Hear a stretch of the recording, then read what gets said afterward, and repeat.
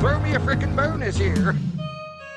This is the Main Event, Mark's bonus podcast, brought to you by Belly Up Unhinged Radio Network Sports. I'm your first host, lifelong wrestling fan, former radio guy, cat dad, and the man who wasn't adequately prepared to split this podcast into two parts. I am Troy. And with me, as always, is the Main Event collector and figure hunting warrior. He's the ECW Encyclopedia of Classic Wrestling. He is the Johnny Grunge to my Rocco Rock. He is Greg. What's up, Greg? He likes to party. I would say, which one is the worst one? But, can you really say? Actually, I will say, I think Rocco Rock was a better wrestler. Yeah, well, yeah. How do you measure that? Yeah, he was slightly above Suck. That piss I took earlier was way better than what I took this morning when I woke up. There you go. Good Lord. Well, hey, a piss can give you relief. Public Enemy will not. On the contrary, ending this podcast today is going to give me relief. Oh, come on. You don't love ECW in 1995? I don't love ECW ever. How dare you? Anyway, but yeah, we weren't expecting this to go as long as it did, but hey, you know what? Hashtag plans changed. So there's that. So we're going to split this into two parts for you. I hope you all enjoy it. Before we get into the actual show, though, time out here real quick to let you know that the Main Event Marks is sponsored by Swift Lifestyles. They are clean energy drinks and focus enhancers, great tasting vitamins, and big brain nootropics that are made and shipped from the USA. Go to swiftlifestyles.com and use our special promo code Main Event Marks, all one word, to get 15% off your order. It's Main Event Marks, all one word, to get 15% off your order at checkout. And now that we're done with that, before we get into the actual show at hand, we're going to take our first break here and sell you some of our stuff. It's a little late to order any gifts or anything like that, unless you're wanting to treat yourself after a holiday done well. So get yourself a new "That Is Correct" shirt on our Bonfire store. I'm thinking that'll be a hit with a lot of people. So check that out and all of our other great designs, and we'll tell you all about that in this upcoming break. And on the other end, we're going to cover more ECW 95 after this. Follow the Main Event Marks at facebook.com/Main Event Marks Pod, on Twitter at Main Event _Marks, and on Instagram, both at Main Event _Marks and at Main Event Collector. It's that time of year where the Christmas holiday is upon us. And when Santa squeezes his fat white ass down that chimney tonight, he's gonna find the jolliest bunch of assholes this side of the nut house. And that means you should check out our merchandise store over at bonfire.com/store/Main Event Marks. There's variations on the Main Event Marks podcast official logo, quotes and sayings from the show, and more. We've even got a Christmas-themed design. But we didn't forget about our Jewish listeners celebrating Hanukkah. I'm Jewish. You can get you or your loved ones some great designs on t-shirts, tank tops, hoodies, and more. They make great gifts to yourself or for Christmas and Hanukkah. Jewish! Go to bonfire.com/store/Main Event Marks and get yourself the official merchandise of the Main Event Marks podcast. We do take requests, so hit us up on social media for more merch. And have yourself a happy holiday, Merry Christmas, or a happy Hanukkah. And a Happy New Year. By God! Somebody's interrupting the Main Event Marks! Sit down, JR. It's just me, Kyle Sullivan, aka Shaggy Von Doom, your host of Here in Puckburg on the Hockey Podcast Network. I know, a hockey show on the Main Event Marks. Who would have thought? This is an invasion angle. Somewhere between the Nexus and when WCW tried to invade WWE, somewhere in there. But I'm over here just telling you that one half of your tag team champions over here, Greg, he told his story of his love for the game of hockey over on my show. And if you'd like to hear that story, all you have to do is search Here in Puckburg wherever you get your podcast or on YouTube.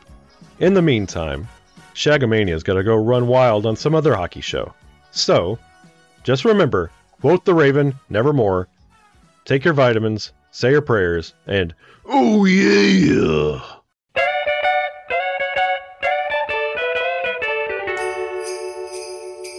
The Main Event Marks are available wherever you get podcasts and on YouTube. Find all of our links on our link tree at linktr.ee/Main Event Marks. And we're back. We're back. Real quick, we want to let you know that the Main Event Marks is sponsored by Shocked Energy. Shocked Energy is a healthier alternative to traditional energy drinks that gives the energy that gamers need while in a long session without skimping on their health. Their products come in a powder form and you mix them into water. You can either choose from green apple or watermelon. You can also try both if you get their sample kit. Use our special link that is down in the podcast description, or you can simply go to shockedenergy.com at checkout. Use the promo code MAINEVENT, all one word, to save 10% on your order. That's promo code MAINEVENT, and you're going to save 10% at checkout. Do you like your coffee like you like your podcasts? Gimmick and politics free? Well, so do we here at the Main Event Marks, and so do the guys and gals at Coffee Brand Coffee, where they ditch the gimmicks. You see, when you buy your coffee from other roasters, chances are that they've been sitting on the shelf for heaven knows how long. Don't rob yourself of freshness. At Coffee Brand Coffee, they roast to order, ensuring that you get the freshest coffee possible. And as Greg will tell you, that's what counts. Coffee Brand Coffee offers bagged coffee as well as K-Cups, and for the non-coffee people, they offer a variety of teas and cocos. Just click on the link down in the podcast description or go to coffeebrandcoffee.com and use our promo code MAINEVENT, all one word, at checkout to get 5% off your order. That's coffeebrandcoffee.com, and use the promo code MAINEVENT to save 5% at checkout. Diving into July here, apparently there was no protection. Boom. You could say that again. Because apparently there was a lot of heat on the Gangstas for leaving Smoky Mountain before they were planned to, because they were scheduled to stick around through July, but left in June. The team had been complaining. I can't believe they didn't honor their word. They seem like such stand-up dudes. So it seems so out of character. I don't know if I believe it. Blind son of... Right? When you're putting Jim Cornette as the moral superior here, something's wrong. Wow. Good Lord. The team had been complaining to others in the company about their pay lately. Oh, so you jumped to ECW. That makes a lot of sense. It's a bold move, Cotton. Let's see if it pays off for him. Now, see, I'm wondering if New Jack always got his check from Heyman on time because he'd always hold him up at knife point. Oh, just a knife, huh? Well, I think he's more into the handhelds there. So I don't know. Maybe he's also not. said on occasion that he would always carry a screwdriver on him. So why is that the weapon of choice? Yeah, I got a screwdriver. I mean, I guess for plausible deniability, you'd be like, oh, I'm just if somebody catches you with a screwdriver, you're like, oh, I'm just gonna do some drywall later or something. Yeah, I don't know. I'm not gonna. Who the hell uses a screwdriver for drywall? What the hell are you doing? I mean, if you're hanging something, I guess. You don't hang on drywall. You learn that's to dry first. My head hurts. Well, when you hang pictures in the drywall. You're not doing that until after you painted the damn drywall, though. Yeah, I guess I should have been more specific. And why are you using a screwdriver to hang pictures? Why not a hammer? Depends on how heavy the picture is, Greg. God. For all those you interested, you can listen to my home improvement podcast on the side. So. Exactly. He does it with a guy named Al. We all love Al. Oh, my gosh. Anyway. We're having way too much damn fun with this podcast. Somebody's got to be having fun here. Because I would look, if I had to actually watch this stuff this week, I wouldn't have been having fun. So I'm just putting that out there. Good point. But anyway, so almost everyone in ECW is convinced that Shane Douglas is headed to the WWF, and it's just a matter of when, not if. Well, okay, we are on what quarter two now? 1995? Are we? Quarter three? Yeah, we're about to wrap up. We're about to wrap up the second third of the year, so we're 2/3 of the way through the year now. So, this is like the third time now, and this seems to be a running thing that you said, "Oh, they're sure he's leaving," or blah blah blah. Why are we so sure every month? At some point, he's not leaving. I mean, we know he does. You see what I'm saying, though? Yeah, right. It's like, you're going to get the hell out or what? Well, kind of earlier you said 4 times, it was considered one of the best matches in ECW. Okay, Yeah. you can't say that every damn time. Well, This company's frustrating. It always one-ups itself, Greg. God, keep up. I'm trying. Trust me, I am. Well, this, honestly, I should have said this from go, but this is honestly the podcast of, well, this might happen. It didn't happen. Well, it might happen again. It's not going to happen. Like, Just it's call it the seriously... Meltzer podcast. We got it, dude. Plans changed. Seriously, yeah. That's a lot of stuff here. But ECW held 2 shows for an internet fan convention. Good Lord. That's just called a convention nowadays. This wasn't John Arezzi's, was it? No, that was I think he wrapped his up by this point. I could be wrong, but no, this was something else. This ended up being Cyber Slam, I believe. That's right. You already said that earlier. You did. Okay. Unless this is a different one. I mean, how many damn internet conventions can you have in 95? Well, actually, okay, 95. Okay, 95. You got me with that one. Yeah. Nowadays, every damn day, or every weekend at least. This is the Man Boob Sweat Convention. I always liked the Joe Rogan stand-up thing where he's talking about internet trolls. I can't remember what specifically he was talking about, but he's talking about they sit in their dark mom's basement in their room with Cheeto dust on their fingers, off into their own shirt and sniffing their own farts. Good Lord. That pretty much sums up a lot of internet trolls nowadays. Those are the same people those are the same people who instigate the swatting of people, by the way, because I didn't like what you said on YouTube, so I'm going to call the authorities and say you have a bang bang. Dude, a mutual friend of ours sent me a meme yesterday. Yeah. And it was the most truthful. I didn't even laugh because it's like, this is not funny. It's absolutely true. It was a picture of an AEW fan. And it could be any wrestling man, to be fair. Oh, God, I know what one you're referring to. He was holding a title belt and said it costs $400. Said deodorant costs $4. You can't buy that. Yep. Okay, now in hindsight, I'm laughing at it, but at the time I read it, I'm like, this is true. I mean, I can't laugh at this because it's 100% true. I went to WrestleCon with you, dude. I know. that memes are supposed to be funny. Don't be hitting me with truth ones. I mean, this is right. Let's just say that convention center smelled ripe. All right. Yeah.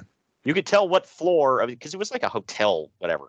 You could tell what floor the convention was on by the smell. It's like entering into Jersey. You know you got there when you hit that. Well, hold on now. First, it's like entering into like a beautiful rose garden. You know, they got a nice little check-in area and all that, and then you go up to Jersey. Yeah, exactly. So in that respect, it's not like going from New York to Jersey because you're basically just going from one crap hole to a stinky crap hole. But either way, I digress. I'm going to piss some people off with that one. Whatever. Hey, I have really no problem with New York. It's not Jersey, at least, of course. I mean, you know, it's not great, but it's not Jersey. It's the equivalent of Cleveland celebrating because they say, hey, we're not Detroit. Like big whoop. You want a medal? But anyway, of note from the first show was an angle where a girl at ringside, Francine, got into a fight with Beulah. They did this. He's still all the way live, by the way. Oh, yeah. Hell yeah. Shane Douglas had a debate with Cactus Jack, calling ECW, quote, extreme championship bullshit. How original. Like, that's not even clever. I'm not a political person, you know that, but I would never get into a debate with Mick Foley. I think he's hardcore set in his ways, which whatever, you're right. But man, he's like one of those guys that, no. Well, we've established Shane Douglas is a school teacher, so I'm assuming he's smarter than he lets on sometimes, but I don't know. And yet he stayed with or went back to ECW when he got the hell out. Yeah. Okay. You sure? Yep. You sure? Hey, I don't know, man. But anyway, he said that's why he's leaving to go wrestle for the promotion that has/had classier stars like Bret Hart and Bruno Sammartino. The crowd even at the time, Mantar, the Goon, Bastion Booger. Yes. Hashtag real wrestling. Okay, Bastion Booger may have been gone, to be fair, but the other ones were still there. Somebody posted an old commercial for the WWF that had some skinny Italian-looking dude walking up dressed as various wrestlers and like imitating them. Yeah, I'm actually on that part of my binge watching of old Raw where that commercial just became a thing. But go ahead. Yeah, yes. and it says except no imitations, and ironically dressed as Razor in one of them. Yeah. And somebody tweeted out and said, "Unless you're Glenn Jacobs dressed like Diesel." Oh man. They just like set themselves up for it. Is that before or after the imitators? What imitators? You know what I mean. No, I really don't. What? Isaac Yankem and It's definitely before. Okay, Yeah, it's definitely before. I thought you were messing with me. No, I really could. No, because you said imitators and this guy in the commercial's imitating. So I'm like, what are you talking about? But yeah, this is before. It's about a year before. Because I'm in 94 right now and it just started. It just happened. So it's definitely way before. Yeah. That's funny. Oh, well, and far be it from Vince McMahon to go back on, rants he's made throughout the years. Speaking of which, I don't want to digress too much more from the story. We'll talk about it later, but there's something I heard from Nash earlier today I wanted to talk about. Also, real quick, touching on that, I hated all the gimmicks and stuff, but I don't care when it says I like Doink. That was the one I liked. Yeah, it's another one who got replaced 3-4 times. Obviously, the most famous replacement. I say famous because most people don't know his name, but he stuck around the longest. Yeah, after Matt Bourne would have been Ray Apollo. I think he was there the longest. That was the one I liked, honestly. That's the one I'm seeing right now, and I just forgot how funny it was. Right, yeah. I want to be a hypocrite, but it's true. It was fun to watch, okay? But yes. Right. The crowd even chanted, "We want Flair at Douglas." The second... Flair would not be caught dead there. I'll just say that. The show saw the... I don't think his ashes would be there. Yeah, right. The show saw the debut of the Dudley brothers, Snot Dudley and Dudley Dudley, managed by Big Dick Dudley. Can we just take a second and acknowledge those are all real names? You are not making that up. And this is an actual quote from Dave. He says they are, quote, doing the Hanson brothers nerd gimmick from the hockey movie Slapshot. End quote. Okay. You really have to use the R word? That's why I said this is a direct quote from Dave. I didn't say it. You could have said stupid or idiotic, In 95, apparently Uncle Dave was a lot less PC. But nope. And now we fast forward today where he's the most sexist man on the planet. Yeah, sure. Yeah, right. I've never seen Slapshot. I know the only reason I know the only reason I know that's where this gimmick came from is because Raven said it out of his own mouth that he came up with that gimmick after watching the film. Shout out to here at Puckberg, by the way, hockey podcast. Yeah, right. You can hear early off season, I believe, right now. Ah, okay. Yeah. That's still good stuff. Go listen to the archives. But yeah, you could have just said nerd gimmick or something like that. Nope. Well, to be fair, that wouldn't be correct. It was like a disabled thing, which was like they were mentally handicapped or whatever. Yeah, and like WWE gets crap for Eugene, and rightfully so. But like WCW started it, right? And no, hold on. It might not have been like handicapped because like the normal thing, but like the whole thing was like their father had like 100 women, and some of them were like, I believe like the early run was incest. Don't hold me to that, but oh god, I did not know that part of it. I do know that. I mean, I don't think they ever tried to say that the Dudleys were like special needs or whatever. I mean, there was Bully Ray who had the stutter, or Bubba Ray, excuse me. But they didn't try to say, oh, well, he's special or something. Well, not flat out verbally, but it was insinuated. Yeah. Snot Dudley and Dudley Dudley, though, I don't think they ever like tried to insinuate that they were, special needs. I could be wrong. Again, I didn't watch ECW, so I don't know. I'm going off of documentaries I've seen. I'm like, right. There's like a plethora of things you could have used, and you go with that. That's what Raven based it on, man. But look at the evolution of that gimmick. Like, yeah, you misspoke and said Bully Ray. I think that was a good one. You should just stay with that. We might want to forget Bubba Ray, but I liked Bubba Ray in the Dudley, or like, you know, the Dudleys from WWF on. But You mean when they made them serious? Yeah, right. They kept the stuttering thing for like a very short time because I know Bubba complained about that. Definitely did, and then I think they decided this is too much. Now, you know, had Vince Russo still been there, they would have ran that into the ground. Oh, hell I think they got there right as he was leaving or right after he left, something like that. I'm pretty sure it was like, we're talking like in the same couple of months at least. So just imagine what he would have did with that crap. Oh, God, right. Well, Bubba said he was like upset because he's like, well, I already kicked that like forever ago back in ECW. It's like, yeah, but like you're going on, they're not thinking that everybody's seen ECW. They're going off the assumption nobody. Imagine that. Yeah, right. Different story, but go on. Yeah, not. Oh my God, it's Cole Carter. I mean, it's not quite that bad, but you know, still. Either way, to wrap this up, though, to end the show, Shane Douglas was fired by Todd Gordon and chokeslammed by 911, which is how they're writing Douglas out of the promotion because he is going to WWF. Finally, we can wrap this damn saga up here. Saga that never ended. Kind of like ECW in a way. Yeah, right. I knew he was in WWF at some point. Wasn't he at SummerSlam? He might have been there doing the backstage things with the grades. Matter of fact, I think he was, now that you say it. Yeah. He's like, oh, I'm going to write out, you know, I'm going to analyze these matches on my whiteboard or on my blackboard here. And it's like, good God. You know, though, in hindsight, after knowing he was a teacher and all that, it's not as bad looking back now. I mean, it's still stupid, but it makes sense. Okay, well, yeah, I was going to say that's the difference. Is it makes sense, but it's dumb. It's kind of like Matt Stryker. They basically did the same damn thing with Matt Stryker, and it's like, why are you repeating a failed gimmick? Like, damn it, pal, it's got to get over this time. Like, no. Kind of explains the second running of the XFL, doesn't it?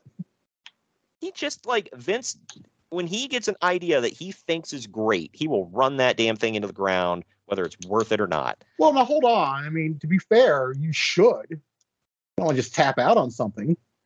Now, I'm not going to say it's not stupid. I'm not going to say that at all, but you better try to run into the ground and make as much as you can off of it. Yeah, I mean, to a certain extent, yeah, I get it. But, I mean, there are certain things, it's like, dude, it failed. Like, if it bombed that bad and everybody hated it, it's like, just, you can't tell me that's like, oh, this one's got to get over. Like, why? Yeah. Here we go with another one of these. At the ECW... like Alpha's career, right? Oh, well, Leaf Cassie didn't work, but no, Avatar. No, damn it, the guy talking to the head. It's got to get over. That one I don't totally hate because he finally did get some moderate success, you know, once he went crazy, whatever. And he was a good worker. And he had some personality. Big success, but yeah, right. And he was a good worker. He could talk. He had some personality to him. It was just a matter of, well, let's do. It's kind of the Brad Armstrong thing. It's like he's a great worker. Something's got to work. Damn it. Nothing ever did, unfortunately. But well, nothing did for him. But that's probably not a good comparison. I mean, I guess the outline's good. Yeah. But anyway, at an ECW Internet Fan Convention, yet again, or at the Internet Fan Convention, New Jack and Cactus Jack both publicly made jokes about Smoky Mountain Wrestling, saying that the promotion bounced their paychecks, although Cactus Jack made sure to mention that he still likes Cornette personally. Oh, well then. Well, stay tuned. Yeah, right. Yeah, no idea the kind of dribbling old Paulie's going to do. Yeah, right. Hey, I know there was a thing here because I guess Cactus got pissed at Cornette about some booking fee or whatever. One of his checks bounced, and he threw a fit about it. That's usually the beginning of every ECW story. Go ahead. Right. Well, this was Smoky Mountain, but I guess one of his payoffs bounced from Smoky Mountain, and he got pissed about it, rightfully so. And Cornette said, "Oh, well, that was an F up on my part, whatever." And he sent him a new check right away, and that one actually went through.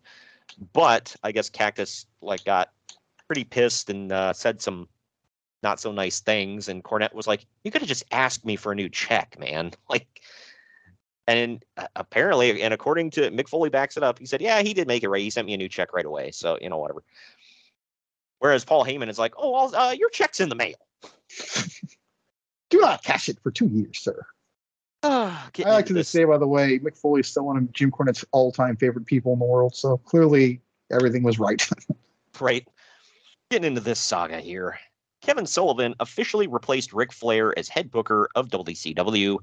There's belief that Sullivan may try to raid ECW to shore up WCW's undercard. Sullivan's wife, Nancy, a.k.a. Woman, works for ECW, and Sullivan has worked there before and is familiar with their roster. The Headhunters, Public Enemy, Eddie Guerrero, Chris Benoit, Al Snow, Woman, and Shane Douglas are all on WCW's radar, as well as Disco Inferno from USWA. First so of all but Shane would go. Al Snow didn't go to WCW. Okay. Yeah, I don't think the Headhunters win. Right. Oh, I thought that was like the name of they were headhunting those people. Okay, I missed that. Yeah, no. Okay. The Headhunters were we talked about them on a previous podcast. Don't ask me when. They were like the SWAT team in WWF. Yeah, they were one of the Royal Rumbles. Yeah. 95, I think it was. 96, maybe. Big. I don't know if they were black or Arab or whatever the hell. But yeah.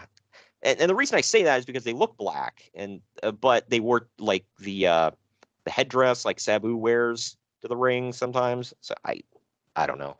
And their whole gimmick was they were like savages. Yeah. So what the hell island would they be from that wears that headdress? They're just all over the damn map, man.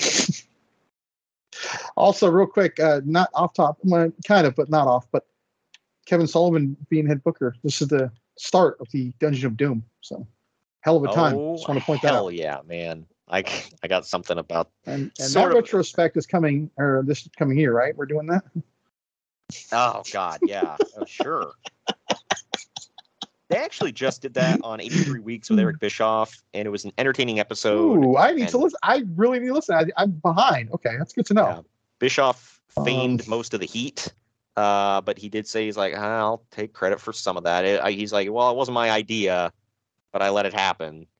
So my favorite story about that is when he said they flew in to, I think, Hawaii or something like that to meet with King Curtis, and he said they're like in this giant like two-story airport, and they're like down below, and from up above they just hear this big bellowing voice. It's like, Sullivan, my son. And then like Sullivan starts running around the airport going, Father, where are you, Father? And Bischoff was like, people were weirded the F out.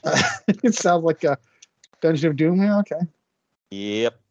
But anyway, it must end Hulkamania. Which, as we covered, kind of did. It's true. But the Steiner brothers are expected to start with ECW soon and work there for a couple of work there for a couple of months. Paul Heyman reportedly wants to focus on their own tag teams like Public Enemy and the Gangstas, of course. Oh, you get a choice between those three teams. You're going to pick those two over the Steiners any day, right? Yeah, it's not even a contest. God. So it's expected that the Steiners will be booked as a six-man team with Taz and likely be feuding with Chris Benoit, Dean Malenko, and Too Cold Scorpio. Okay, good. So they're actually going to face wrestlers. Very few they have, yes. Plus, the Steiners will almost certainly refuse to put over any ECW teams, so Heyman's just bypassing that problem entirely by not using them as a regular tag team. Why are you even having them on your show then? I guess just to put on the marquee, the Steiners are here. I don't know. It's 95. They're on their way back probably right now at WCW, so it doesn't really matter. Right. In Heyman's defense, with him booking them, if they're like, we laugh and say, Public Enemy and the Gangstas, they suck, which they do, or did, whatever. But why would you bring in a team that's not going to stick around that long and have them beat all of your guys that are sticking around? So I get that. And, I mean, if you have the chance to put the Steiners on your card, you should. So you got to find a workaround. you got to find a workaround somewhere, I guess. So that's the best they could do. It just seems like a complete mess. Like, I would have avoided it personally, but I'm not a booker. I don't fancy myself one. I just don't think I'd bring anybody. I just don't think anybody should use anybody. Oh, we're not doing this for you. We're doing what we want. Like, you know what? And I love the science, but get the F out. Yeah, right. Vince McMahon ripped on pro wrestling on Raw, saying that the WWF has a strict anti-violence standard, quote, unlike that undisciplined genre of pro wrestling, end quote. Yeah, anti-violence. It's just guys pretending to, well, and for real, punching each other in the face, but, whatever. This is a direct response to ECW. After the chants at the King of the Ring pay-per-view, WWF is fully aware of ECW now and well aware that if the media picks up on the violence and adult content of ECW shows, the mainstream will tie it to the WWF. Well, he's not wrong. We've discussed this at length. Whenever anything goes wrong, even if it's like someone imitating WCW, WWE gets the blame. Yep. Oh, well. So can't fault him for that, I guess. Yeah, right. Well, I think there was a story of some kid spray painted NWO on his baby sister or something like that, and I was like, I'm sure WWF got blowback for that. Eddie Guerrero. The NWO wouldn't be there for about 6 years for a cup of coffee. Right. Now in the archives, by the way. Right. Eddie Guerrero lost the ECW TV title to Dean Malenko, and it's believed that Guerrero is headed to WCW soon. Yep. What is it? It's 97 when they have their uncensored, isn't it? Or not uncensored. Sold out. The first one? Yeah. Yeah. Yeah, it's got to be 97. Yeah. So that's ways off, but I don't remember when he pops up in ECW or in WCW. I want to say it is later this year. It's a random Nitro 95. I can tell you that. Yeah, I was going to say, I remember him being there because I remember he was one of the people in the crowd watching Ric Flair versus Arn Anderson at one point. So it's a random thing. September, so it's very close. He's about to be gone. Axel Rotten has reportedly left ECW. Oh no! Oh no! And he debuted. I hope they survived the hit. And he debuted in USWA this week as a babyface. Rotten wants to go to the WWF and reportedly feels that USWA is a better stepping stone to get there than ECW. He and Rotten. The thought of him in the movie just makes me laugh. Yeah, ain't gonna happen, buddy. He and Rotten buried Axel on the mic at the next ECW show, saying that he doesn't care about ECW fans and left to go, quote, to the land of midgets and toe suckers, the USWA. Do I want to know? I don't even know what the hell that means. I mean, did they legitimately have little people wrestlers on the roster? They probably had like smaller guys. That's what we meant. It's like, is he referring to Jerry Lawler? Because that was always a thing. Jerry Lawler was, he's short. Like, yeah, he's not a tall dude, but he's better than you. Yeah. I mean you, TJ, not Axel Rotten, by the way. Wow.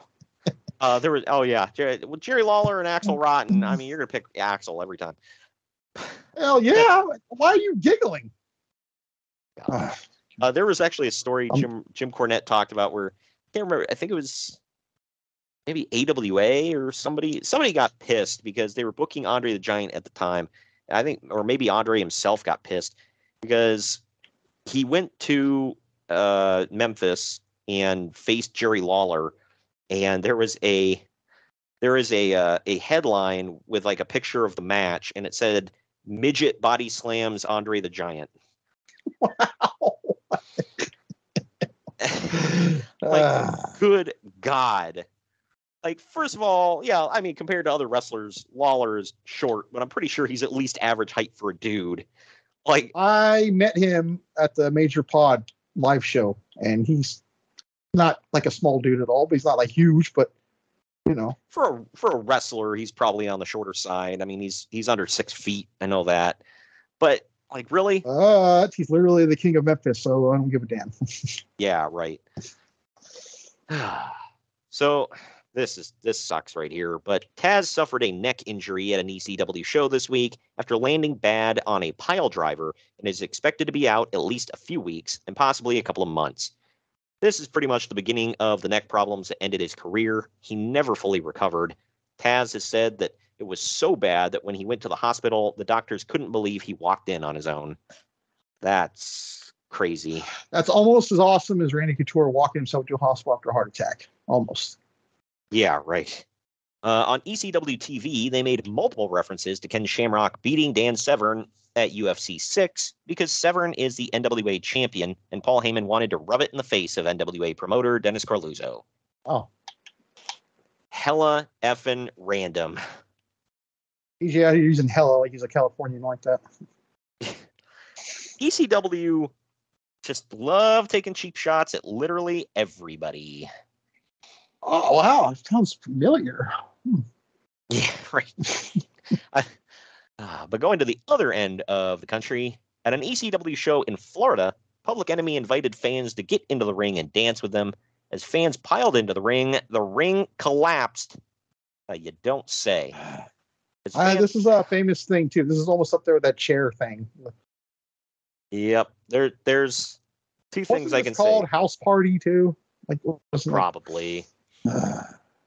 I mean, you gonna would you get a whole 4 ECW fans in that ring to collapse it? Because I can imagine, When you've seen ECW fans, it only takes 4. Anyways. Exactly. And I can imagine. No, Strawhead guy wasn't that big. Oh, well, no. But I can imagine that ringside area also had a lovely smell to it. And we come right back to it. Exactly. Again, folks, we're full circle on this pod. Exactly. Yeah, that's called a callback. So no one was injured, but the ring was badly damaged. So was it worth it? ECW went on to use that footage repeatedly in tape commercials. Yeah. Yep. To this Used day. it to death. Last story we got for this third of the year here. At another ECW show in Florida, some fans started chanting "boring" during a Taz and Eddie Guerrero versus Dean Malenko and Too Cold Scorpio match. That actually sounds like real wrestling. Yep. Why? We want weapons, damn it. Well, that led to other fans chanting "shut the f*** up" at those fans. And it turned into a mess. After the match, Eddie Guerrero I didn't realize it was nice and clean beforehand. Okay. Right. After the match, Eddie Guerrero grabbed the microphone and said, quote, you pay for your tickets and you have every right to cheer for who you want and what you want. But when you depreciate someone's work, somebody's athletic ability, it only shows your education, brother, end quote. This reportedly got the biggest pop of the show since the majority of fans were into the match and appreciated it, while the boring chant fans were just a vocal minority. Vocal minority equals drunk, but yeah. Right. We came to see blood and guts and barbed wire and crap. Maybe some tips. Where's that Arab feller that glues himself up? Holy shit. Am I wrong? They would. Yeah. An Arab feller. Well. I mean, they probably would have said something a lot more offensive than I'm not going to repeat. I have zero doubts. Yeah. Oh, man. But anyway, yeah, so diving into August, y'all. Oh, yeah. August of 1995. I honestly have only seen a couple episodes of his show. I haven't seen the whole thing, but Eddie Guerrero's deal with WCW seems to have fallen through because they won't offer him any kind of guaranteed contract. He'll probably be staying with... I thought that was their whole shtick. Right. He'll probably be staying with ECW for now. WCW has openly wanted Guerrero, Al Snow, Chris Benoit, Sabu, and Dean Malenko in order to up the work rate on the new shows. So far, they haven't managed to get any of them, because the company hasn't really been able to get any new stars over in years. Plus, due to the treatment of guys like Brian Pillman and Steve Austin, a lot of hot indie stars are hesitant about going to WCW for fear that their careers might stall and go nowhere. Well, now hold on. Isn't Austin proof positive that if you go to ECW, you become a or become a huge star later. Kind of goes against their point, doesn't it? Well, no, they're saying WCW hasn't made any new stars. On the contrary, they did. They just gave them the WWE. So again, it goes against their point. Well, then they didn't make him. So that's they planted the seed and then they let WWE water him. Yeah, well, it's like they had him, they let him go. ECW, that's all they had was new guys, so they had to work with that. They didn't really have any pre-made stars. Are you saying that Public Enemy and the Dudley Boys weren't pre-made stars? Oh, yeah. No, excuse me. I retract my statement. Thank you. But that was always the knock against Eric Bischoff was if they weren't a star before they got to him, they were never going to be a star. It's not false, except for Goldberg. That's it. Yeah, Goldberg's one of the only dudes. Because, I mean, and you can't even point to someone like Sting because he was a star back in the late 80s. So Eric Bischoff just inherited him. So ECW drew about 1,400 people to an outdoor show in Middleton, New York, which is impressive since they don't have much of the way of TV there. They're on the impressive MSG because nobody's ever heard of Middleton. Yes. Yeah, right. They're on the MSG network on cable, but the show moves around and doesn't really have a time slot, seemingly airing at random. Good Lord. So whenever they need to fill time on their schedule, they just shove in ECW. There was also a lot of bad weather, which made the crowd even more impressive. If anybody wants, it's on Peacock Hardcore TV from August 8th, 1995. There you go. I was just giving people crap to watch. Here, watch this. Hey, we're reviewing crap, so there yeah, you go. It's true. But anyway, so Ricky Morton is negotiating with ECW, fresh off getting fired from Smoky Mountain and USWA, and he may come in as a member of Raven's group. What? Man. Yeah, no. He's been a part of some weird stuff in his day, but what? Ricky Robert. But I think of Ricky Morton, I think, he'd do well with Raven. And, Stevie Richards. He did have a look that would fit. I can see it. I'm not saying it would be from great. The 80s? Yeah, I mean, like, think about it. Look at his look.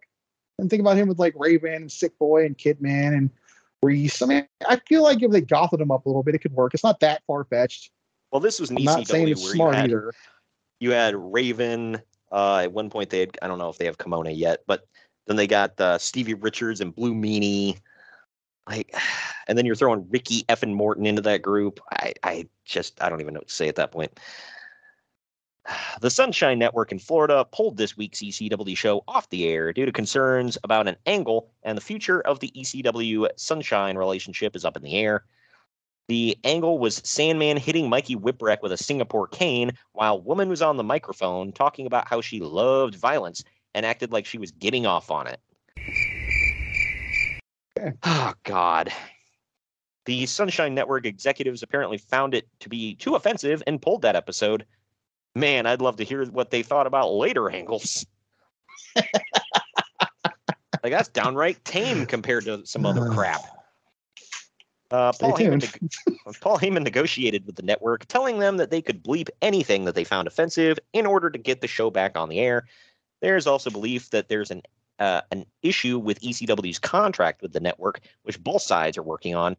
Heyman says that he's confident that the show will be back on the air later this week. To which I say, wow! Chris Benoit, Marty Jannetty, and Luna Vachon all no-showed the latest ECW show for various reasons, leading to Paul Heyman having to change booking plans.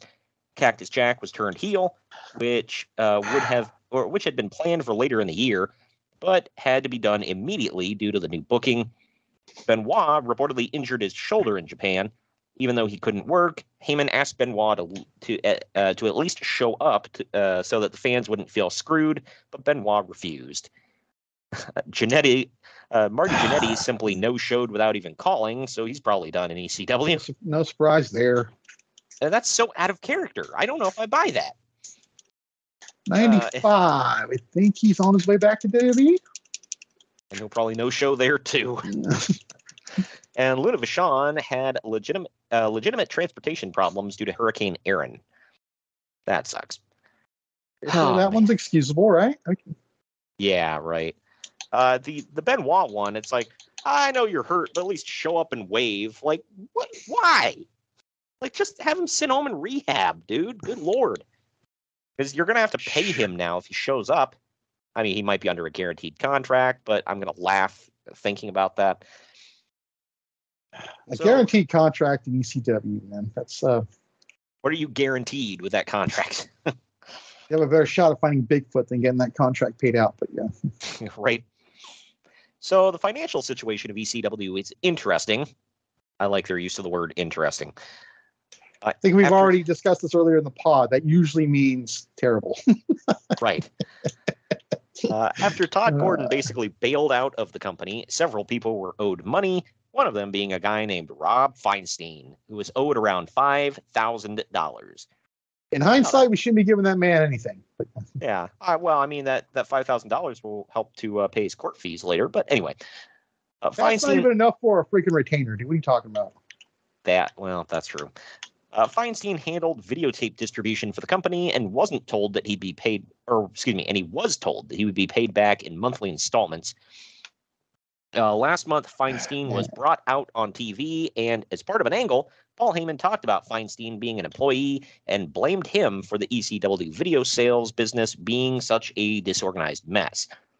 Tapes were being sent late, there were poor quality tapes, etc. Then they had 911 chokeslam him. After that, he came out later with a neck brace, and they ripped Feinstein's pants off, and Heyman made a bunch of small penis jokes about him as the crowd chanted similar things. Yeah. Well, this age is so bad. He would use that small penis for some unlawful activities later on, but regardless. Basically, the should have just cut it off while he had his pants down, so we didn't know what he was going to do. Right. Basically, the I'm all ECW... for that, by the way. You do gross stuff like that, you should lose your junk. It's disgusting. Yep. I mean it. I'm sorry. I can't help but laugh when you say you lose your junk. I agree, but it's funny. I could have said penis, but junk's funnier. Yeah, right. So basically, the ECW video sales department is a mess, and Heyman managed to kayfabe blame Feinstein for it. Then, after ECW ended up increasing their debt to him rather than paying him off, Feinstein quit the company because they hadn't paid him. So now ECW still owes him money in their video distribution, and their video distribution is still a mess. But now everyone blames Feinstein for it instead of blaming ECW. Whew, out of the woods. Man, Heyman just knows how to feign the heat, doesn't he? You have to admire that, dude. Yeah, there's something impressive about it. Not great, but impressive. Paul Heyman was previously dead set against ECW doing a pay-per-view, feeling that the company wasn't ready yet. But lately, he seems to have changed his mind and is said to be considering trying to make it happen soon. We discussed it's going to be about 1.5 years from now. After weeks of... Actually, hold on. You know what? I think we're forgetting something. I think it was going to be earlier, but the mass transit incidents pushed it up. God. Or they canceled it. They canceled it first, I should say, and then they put it back on, but then it was later. Yeah, and literally had to be later in the day. Yeah, it's kind of like, one of the reasons they pushed back The Flash is because they were hoping that some of the heat around Ezra Miller would die down before they actually put that damn thing in theaters.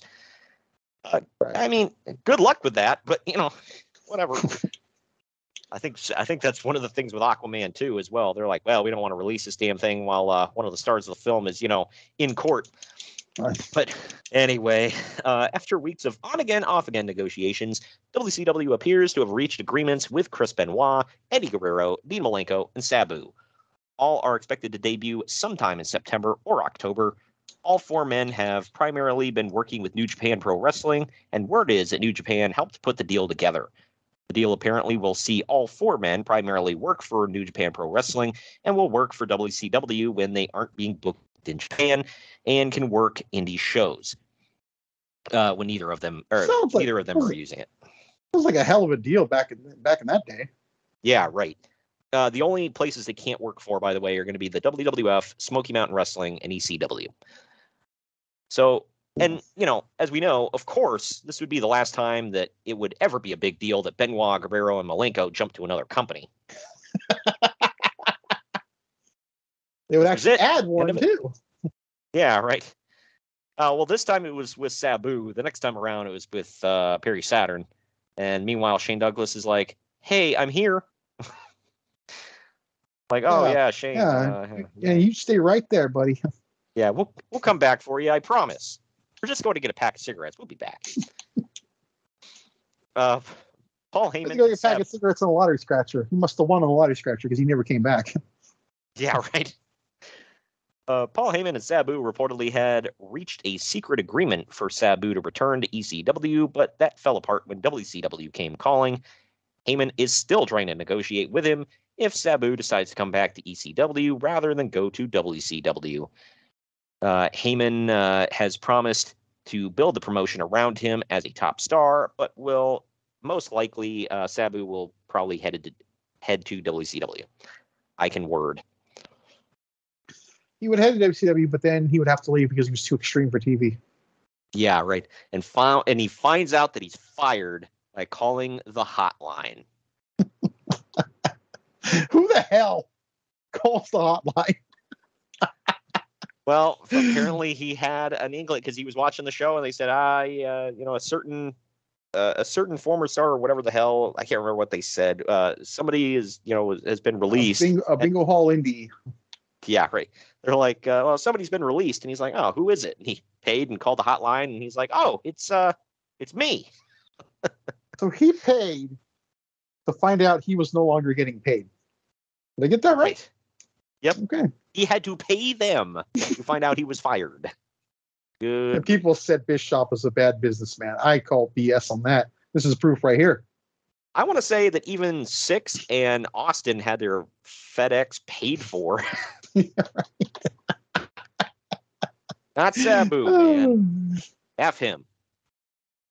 Look, I'm sorry. I'm going to piss some people off here, but Steve Austin on the Mount Rushmore Wrestling.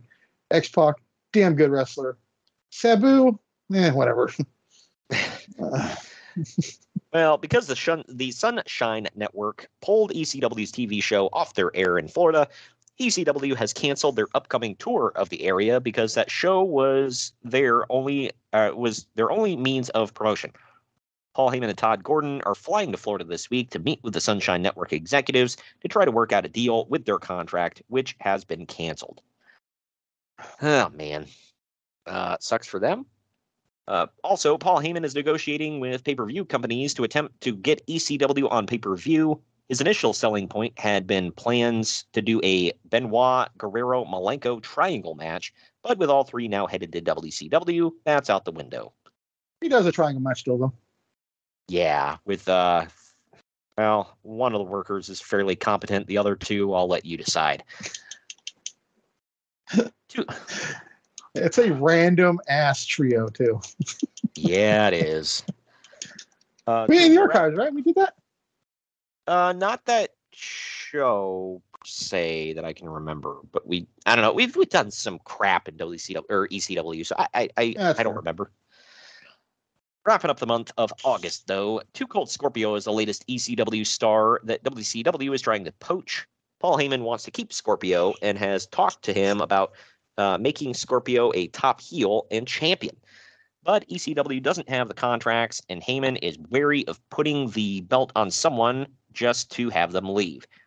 I mean, that's fair. Scorpio reportedly has told Heyman that he won't go back to WCW for less than what he was making there before, which is $120,000. And WCW isn't offering nearly that much to guys these days.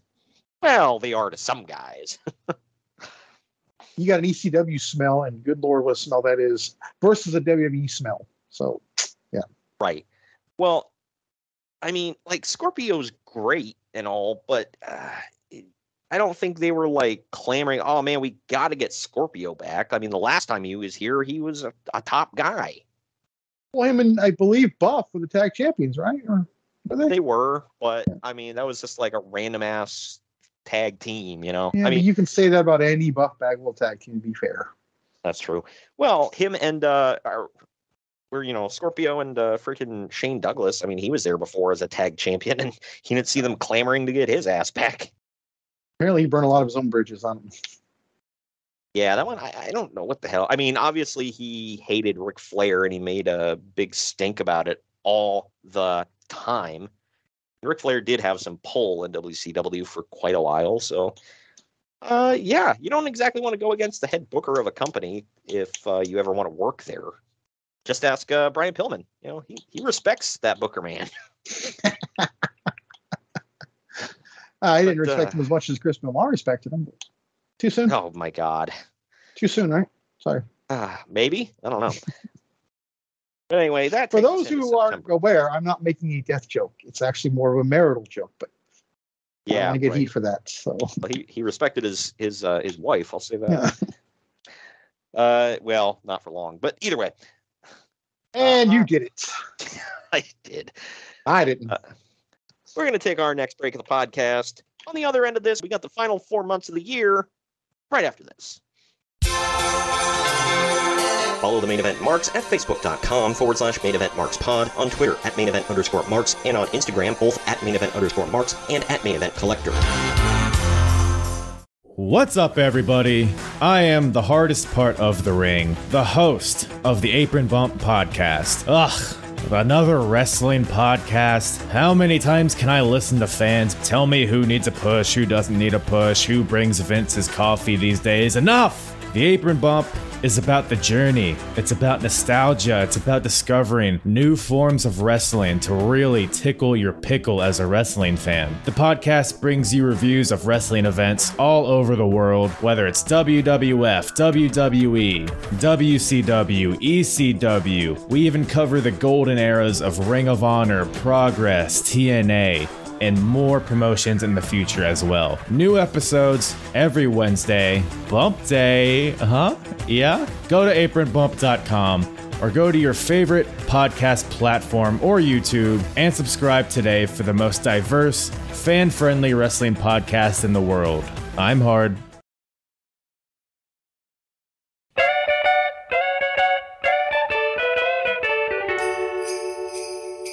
The Main Event Marks are available wherever you get podcasts and on YouTube. Find all of our links on our link tree at linktr.ee/Main Event Marks.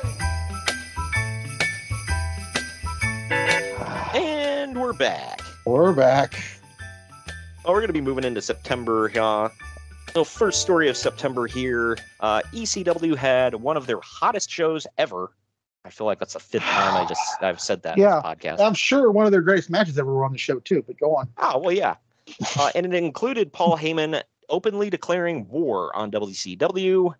Oh, well then. Heyman gave a long speech to the crowd talking about WCW, Eric Bischoff, and even Ted Turner, and inciting the crowd to chant lots of horrible things about them. Oh, yeah, because he was the maestro, and he could lead them along to whatever the hell stupid crap he wanted to.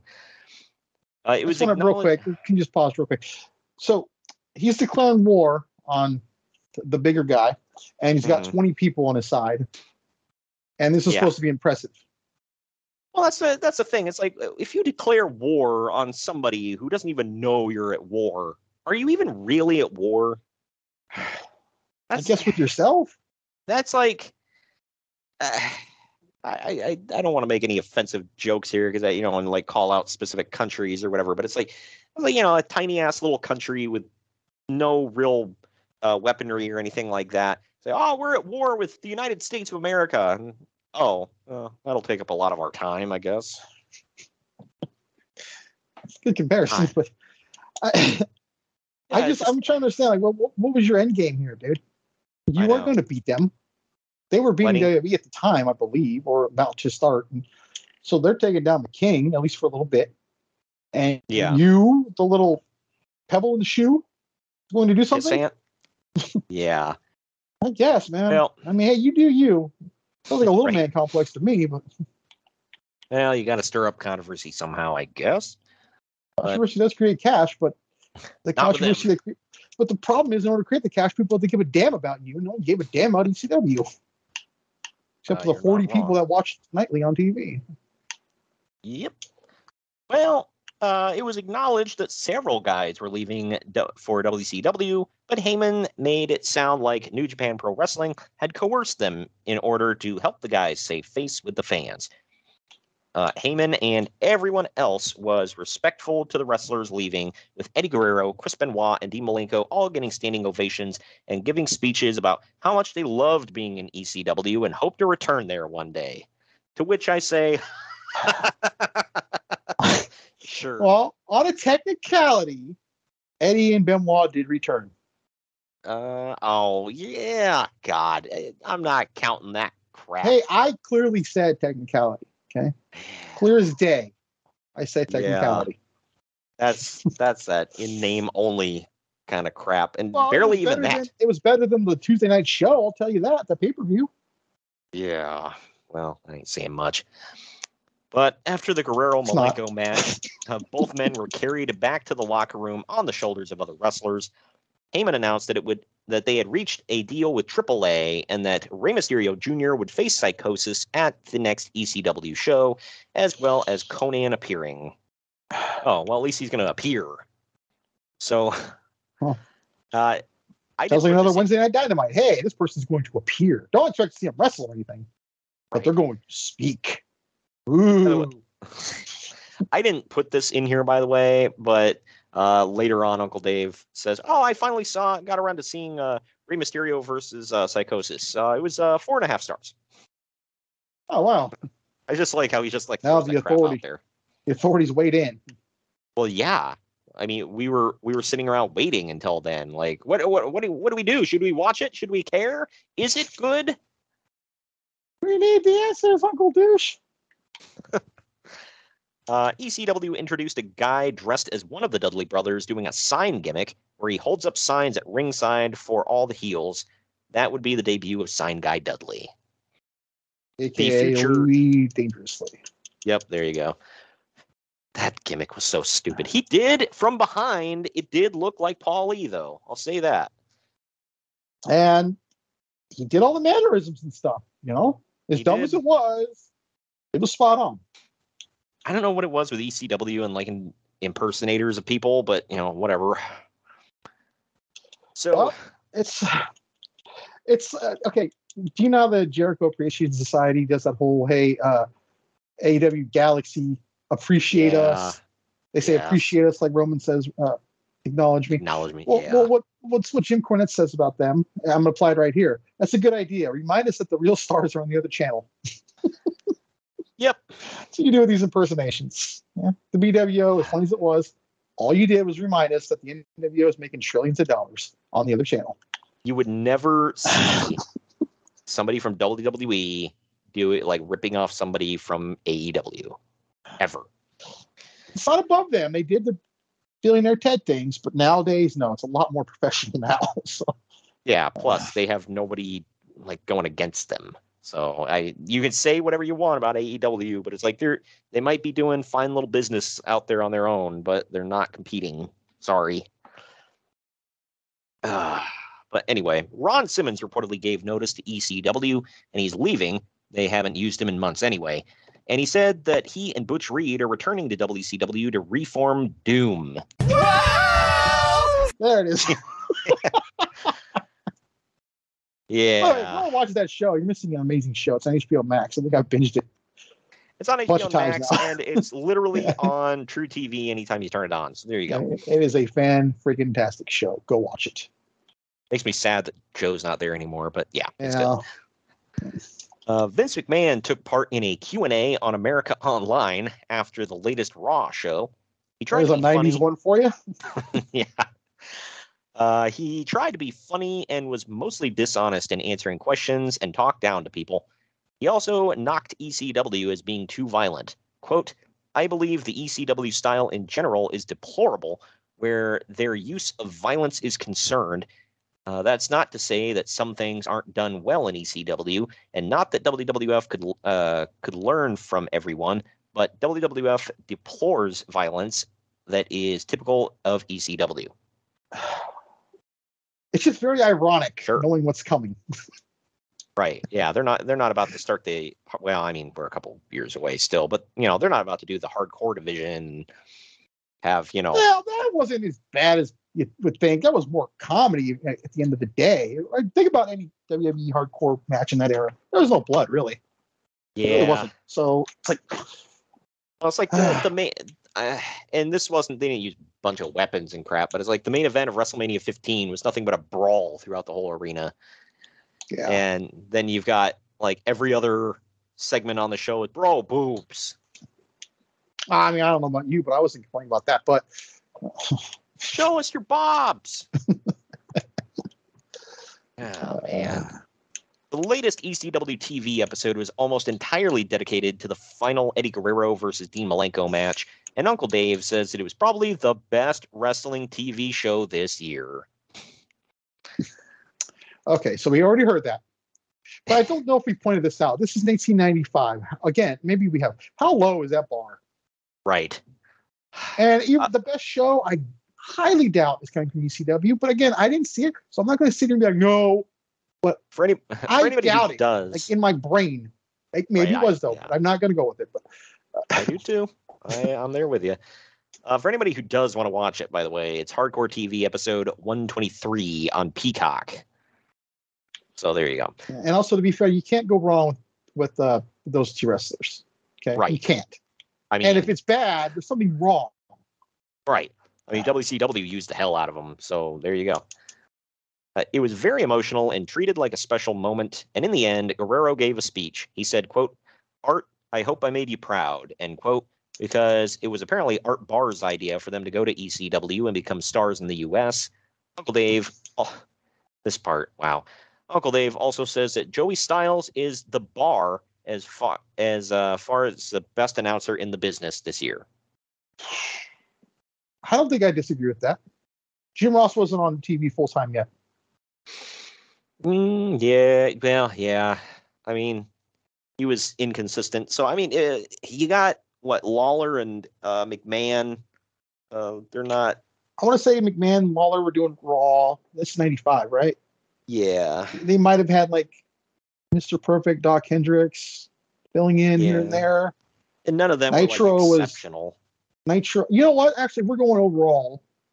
Tony Schiavone, I still think, was maybe one of the better ones this year. No, Greg, if you listen to Uncle Dave, he sucked, and he was one of the worst announcers in the business. So is Corey Graves. I forgot. He's probably the best one right now. Yeah, that's right. I wonder what Uncle Dave thinks of old Tony now that he's on, his favorite show. Right. I didn't look at I still like him, but I mean, I know I get crap for that from people, but I like Tony Schiavone. I think he's good. I'm not saying he's amazing, but I don't think he's bad, like what people think. But that's just me. Yeah, right. Well, I'm trying to think. Trying to see here. He said that Tony was the worst, right? He always voted him one of the worst. Yeah. Okay, I mean, what month are we in right now? September, right? Shoot, September. Yeah. Okay, so to be fair, not to ever defend Uncle Douche, but he hasn't heard Mongo yet. He's like a few weeks away.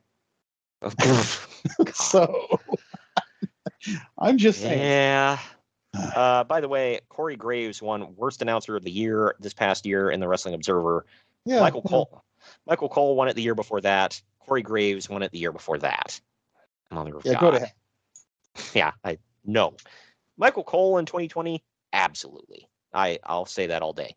Michael Cole now ain't even touching that. So right. Jonathan Coachman won it in 2018. I'll give him that. I mean, I can't really argue. Booker T in 2017. Sure. I don't know if he's the worst. I can see it, but him and Vic Joseph on NXT now, some good chemistry. So. And then David Otunga in 2016. Yeah, he was just around long enough to have a damn opinion on that, though. That's kind of unfair. He's there for a cup of coffee. Well, when he was on commentary, he was like a houseplant. He was just kind of there. I'm not denying that, but I just don't think you can stop someone with the worst of the year when they're only there for a minute. Yeah. Well, hey, man, Michael Cole won it from 2009 to 2012. Hell yeah, keep it going. Anyway, so the Eliminators are expected to start with ECW soon, and Uncle Dave says to expect them to be given a different gimmick. Whoa! I mean, they do I start, think but yeah. they might have been a little bit more badass in ECW, actually. So if that's kind of different, I would assume. Right. I don't know where the hell they were before ECW, but whatever. So that's such an underrated team, by the way. I just want to say that. Oh yeah, Cronus was good. He just never really. I mean, he never went anywhere except after ECW, unfortunately. So WCW fired Steve Austin this week.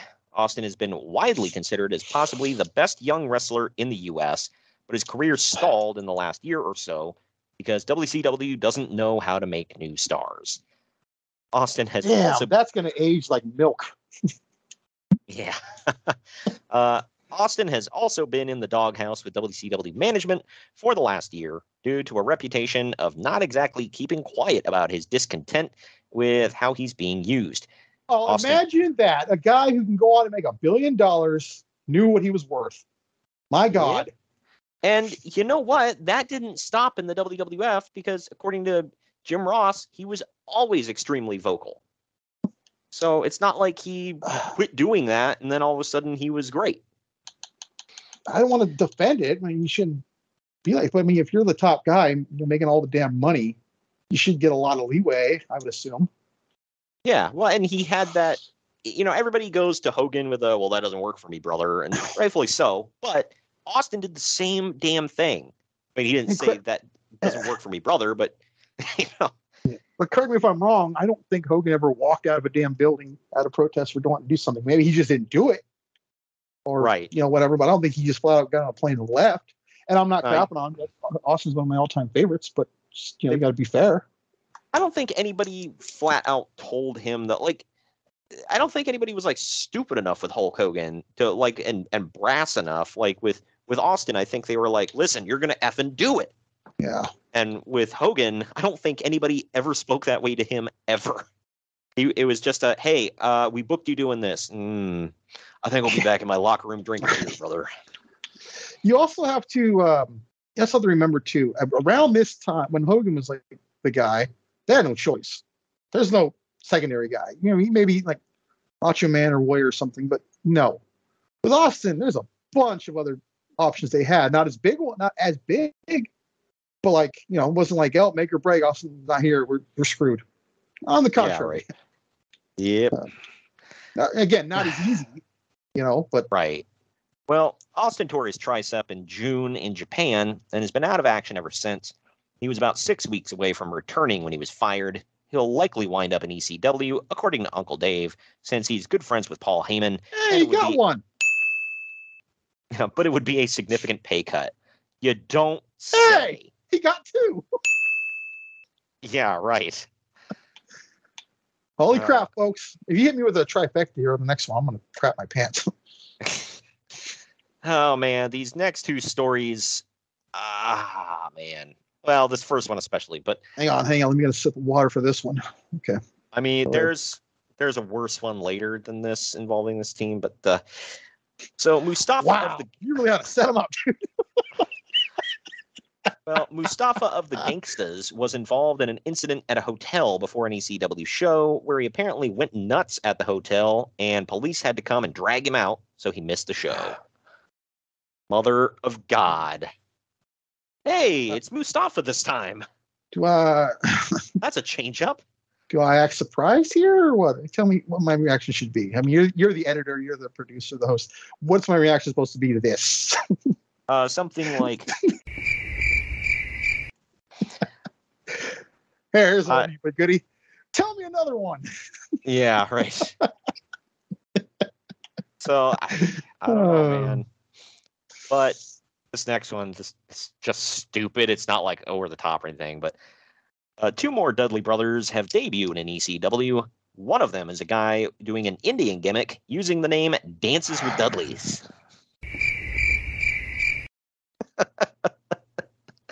It's offensive, but kind of funny. And the other guy is a big dude named Chubby Dudley. No, this is not Bully Ray or Bubba Ray. Also, the Eliminator... 2-1 for you, dude. Yeah, right. Also, the Eliminators debuted, and contrary to rumors, they're not changing gimmicks. How about that? Thank the good Lord. Yeah, right. Rey Mysterio Jr. and Psychosis debuted for ECW and got over huge with their match. Yeah, that match is actually really good. If people find it anywhere. Oh, they better be. Yeah, these two. I don't think these two ever had a bad match against each other, be it ECW or WCW. Yeah. Psychosis gets like sidelined a lot when people start, talk about like great luchadors. He was really good. He wasn't like a major star, but he was really good. I agree. I think we've already had this conversation about La Parka too. I said the same thing. Right. To wrap up the month, ECW may be filing a lawsuit against Global Distributions, which is a company that handled their merchandise, saying that Global owes ECW money. And that's a change up. You are black, says the kettle. Mother of God. But in the meantime, Paul Heyman has apparently secured a deal to put out ECW merch himself. Oh, well, good. Got to keep pumping that out. Didn't I see something that Bubba Dudley has a helping hand in that? Or was it Taz? Or was it Stevie Richards? Somebody else helps him. Yeah, not that that's bad. I'm not poking fun at it. I'm just saying, like, I know there was a combo in the office of EC, quote unquote office, or Paul Heyman's parents' basement, whatever. That could be an office. Hold on. Your office is a bedroom in your house, so shut up. It is. But so yeah, you can't knock them. Nothing wrong with that. I would prefer that anyways. But right. Well, and I'm not even joking about that. He literally did do business out of the basement of his parents' house. There's video. There's video proof of that on the network on that ECW doc. So yeah. Yep. But the crew was like Taz, Stevie Richards, Tommy Dreamer, and Bubba Ray Dudley. I think is like they handled various things. And Bubba legitimately has like a degree in business or something like that. So I did not know that. He says that on the documentary too. He said he has a background or degree in business. And okay. Yet he stayed with ECW for so long. How about that? My point is he's brilliant and he got Velvet Sky somehow. So clearly he's not lying. Yeah, right. Well, yeah, he's brilliant enough to secure her for at least a few years. So you shut your mouth. Well, I was going to say Raven is also, he passed the bar. He's he could be a lawyer. So that's true. No. Yet somehow he's Raven. Well, they explained that in WCW. Remember, he was a rich kid and he's hated his parents. Remember? You need to keep up, dude. That's that's starting to look like something real. Right. But that wraps up the month of September. We're finally into the spooky month here of October. And that's right, folks. We're going to scare you with this now. Yeah, because the other stuff is so normal. I will say these are my favorite months of the year in our news. So I'll say that it's heating up towards the end of the year. Some stuff. If you are a regular listener, you know that what he just said is scary as hell. No pun intended. Let's go. Oh hell yeah, man. Well, to start off, a week after being fired by WCW, Steve Austin appeared at an ECW house show and will be on ECW TV the coming week. He's still 6 weeks away from being recovered enough from his injury to wrestle. As soon as he's healthy, he will almost certainly be made ECW World Champion as quickly as they can get the belt on him. Austin may be looking into working in All Japan Pro Wrestling, which would allow him to make a good living while still working in ECW. In his first promo, Austin mocked Hulk Hogan by calling himself the Stevester and said Steve-O-Mania is running wild, among other things. Yes. All right, it was funny. Those were kind of funny. Yeah. Welcome to Monday Night Nyquil, where the big boys play with each other. Real promo, by the way. Yes. Oh, I'm getting to that. Oh man. Didn't mean to step on you. Sorry, I didn't know we were coming to that. But yeah, it's coming down the pike, man. It's welcome to Monday Night Nyquil, where the big boys play with themselves. It's just effing great stuff, man. We could talk about they're talking about the competition, blah blah blah. But seriously, it was hilarious. The competition is literally about to give them a check and fund them, so it's fine. Yeah, right. In ECW, Cactus Jack has started a new gimmick where he's turning on the hardcore fans by wrestling boring scientific matches. he teased using weapons and then tells the fans that they don't deserve it before going back to doing headlocks. He wrote about this in his book, actually. I just want to mention he's trolling them by being a real wrestler. Doesn't that speak to ECW's audience and ECW style? A little bit, yeah. People, again, wonder why I hate this company. Yeah. This one made me laugh. So WWF contacted Tom Brandy, known as Johnny Gunn in ECW, about coming in and doing a motorcycle cop gimmick designed like Eric Estrada on chips. You know, the show that ended in 1983. Because Vince McMahon is nothing if not timely when it comes to pop culture. There was recently a thing.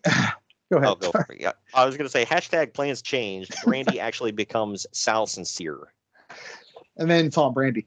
There was a thing like recently. I don't know if you've been seeing on AEW. They always have like a rapper all the time now. It's always some kind of rapper. And they're always like from years and years ago. And someone said, man, no one's got their finger on the pulse of circa 2002, like AEW. Like, man, Vince has got his finger on the pulse of circa 1980. Yep. What is it the kids are into these days? Cheers? Oh, man. That's something. So it's not just one or the other. Nobody knows what's hip these days. Got it. Yeah. Well, hey, Tony Khan doesn't exactly look like he knows what's hip, okay?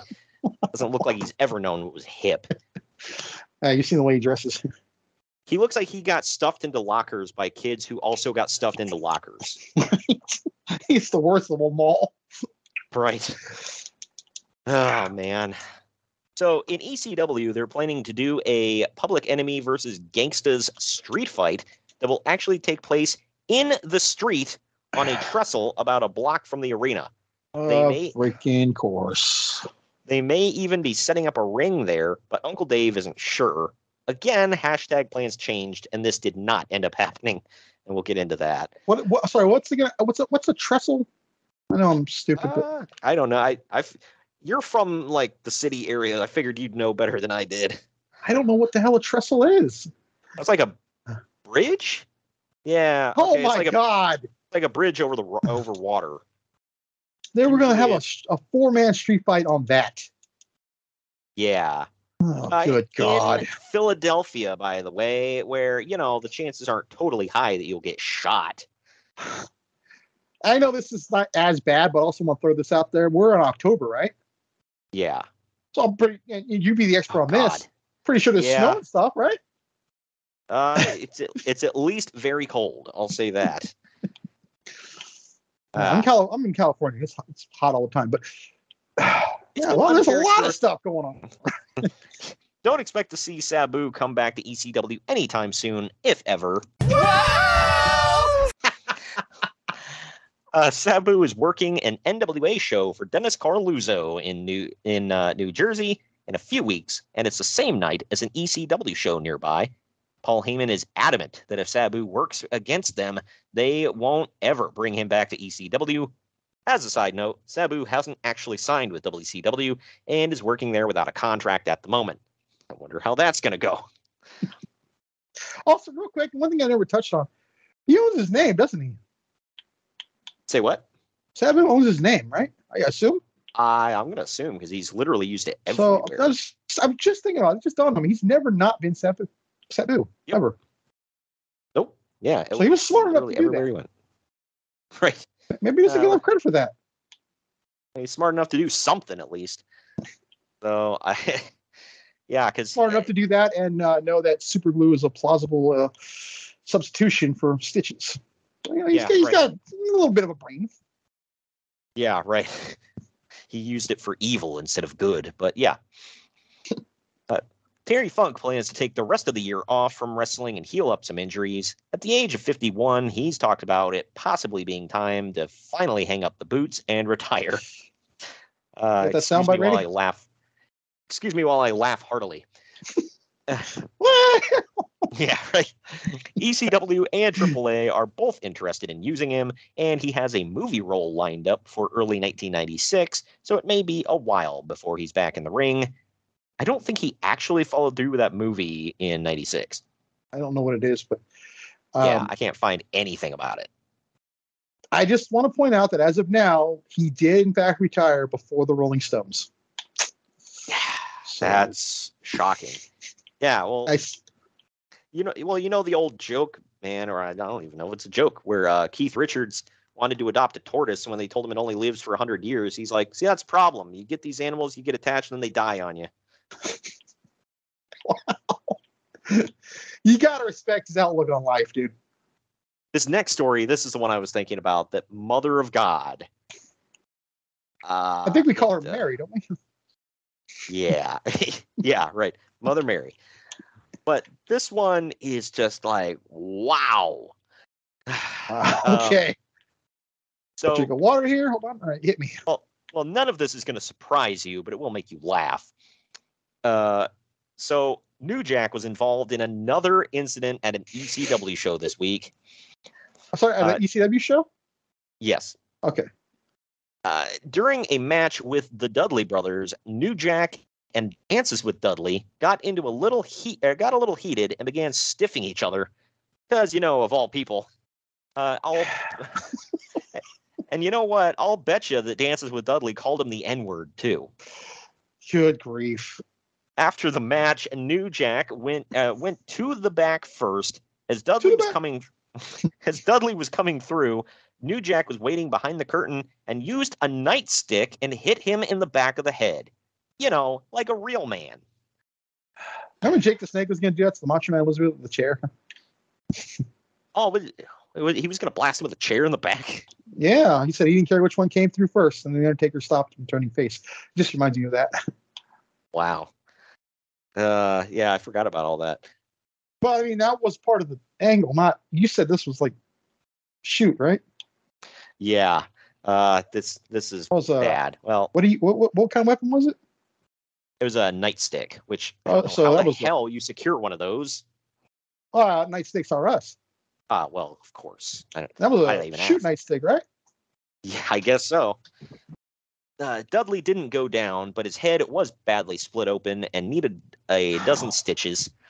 Dudley tackled New Jack, and a big fight broke out, with New Jack standing with his partner Mustafa and basically challenging the entire locker room to fight him and telling people that he's sneaky and there's no telling what he'll do. Yeah, you just hit a man in the back of the head with a nightstick while he was walking through the curtain, you a-hole. Good Lord. And I know he's dead, but seriously, he did this kind of crap all the time. Yeah, I mean, I'm sorry he's dead. I don't wish that on anybody, but he was not a good person. No. And I'm sorry, I'm not going to sit here and trash on him, but if you're going to say this stuff about somebody when they're alive, they don't suddenly become a good person now that they're dead. Like, going underground doesn't necessarily make you awesome now. And again, that doesn't mean you need to sit there and crap on them. But yikes, I don't believe in that. I believe that's wrong. But yeah, but I wouldn't call out. It's like, that dead person, he was a real piece of crap. I mean, unless it's somebody like Hitler or Stalin or something like that, then yeah, by all means, kick their corpse. But I'm for that. Right. Now that's one you can piss. You can piss on their grave. That's one you should piss on their grave. I can. Yeah. Right. Well, either way, Taz got into New Jack's face, and in a normal situation, Taz has a reputation as a legit tough guy, but Taz is currently out with a serious neck injury and definitely shouldn't be fighting, so they were separated. New Jack later apologized to everyone for what happened, but most of the ECW locker room wants him gone. I wonder why when he just said, you don't know what I'll do. I'm sneaky. Like, are you going to shank me? But that's the dorkiest thing you can say, by the way. I'm sneaky. Yeah. You say I'm a bad mofo or something. Like, that just sounds right. Like, that just makes you seem sneaky. That just makes you seem like a big puss at that point. I was going to say, my friend's 9-year-old kid would say that and make more sense. I'm sneaky. Not a grown-ass man. Or Rocky Romero, because he's the king of sneaky style. I guess that's true. Yeah. But Paul Heyman said that he didn't want to screw up the show the next night because the Gangstas were in the main event, so New Jack hasn't been fired, at least not yet. Okay, well, there's your problem right there. You booked the Gangstas in the main event. And this is the one that gets the Public Enemy? Well, actually, that is our coming up right here. So, speaking of that main event, it's the show where Public Enemy and the Gangstas were supposed to have an actual street fight outside of the arena with the ring set up outside and everything. But you'll never guess what happens next here. Weather. Well, not quite, but close. The city wouldn't let them because they didn't have the necessary permits. And there were complaints from people in the neighborhood about the match being advertised. I can't imagine why. In Philly, though, they're just a Friday night. Right. Not that I want to see this crap, but really. You don't have like a dude just driving up and down the street with his, blasting whatever crappy rap song and with his subwoofers. Like, come on now. They at least did get some entertainment. I did say, though, in my notes, I said, I can't understand why they were complaining about this. So at the show, Heyman had to explain the situation and tell the fans that the match couldn't happen as advertised. Before the match, New Jack cut a promo saying that the WWF is afraid of them because they're run by a racist, making it clear that he was referring to Bill Watts and not Vince McMahon. Although I don't know why he figures that Bill Watts is running a damn thing. We have to also acknowledge that I don't think New Jack is wrong on this one. I mean, he's not running it, but calling Bill Watts a racist, he's not wrong on this one, right?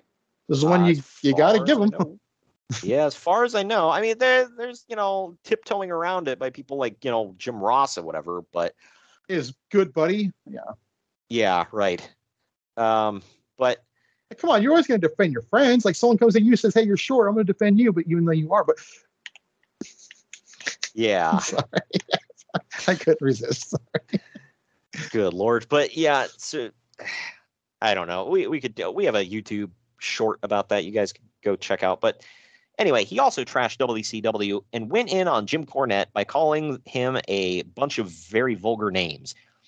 Uncle Dave says that since the Gangstas might be getting fired from ECW any day now, it probably wasn't the best idea to burn bridges with every other promotion that might have ever considered giving them a regular job. But then again, no one accused New Jack of being a rocket surgeon. You also have to admire him. He hits everybody. Everybody. He went in hard. Two. Yeah. So at least he's consistent and doesn't play favorites. So you got to give him that. Yeah, just burn it down, salt the earth, man. Literally what he effing does. Good God. At least he's an equal opportunity crap talker, I guess. Equal opportunity dick. Right. But anyway, moving on from that. At the same ECW show, Conan wrestled Dudley, and the match was so bad that the crowd chanted, "You both suck."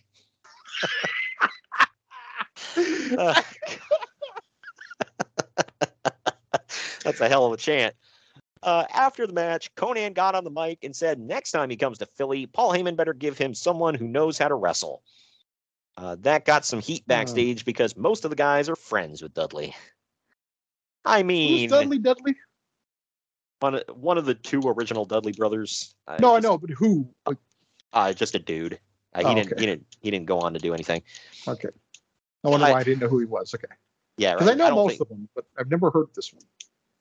Neither one of them really went on to do anything. But the one we did find out went on to be like, I guess he was in a rock band or whatever the hell. So I don't know.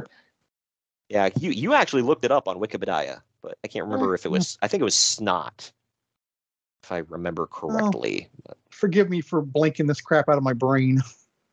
Yeah, right. But anyway, speaking of the Dudleys, they introduced yet another Dudley this week. This one goes by the name Bubba Ray Dudley.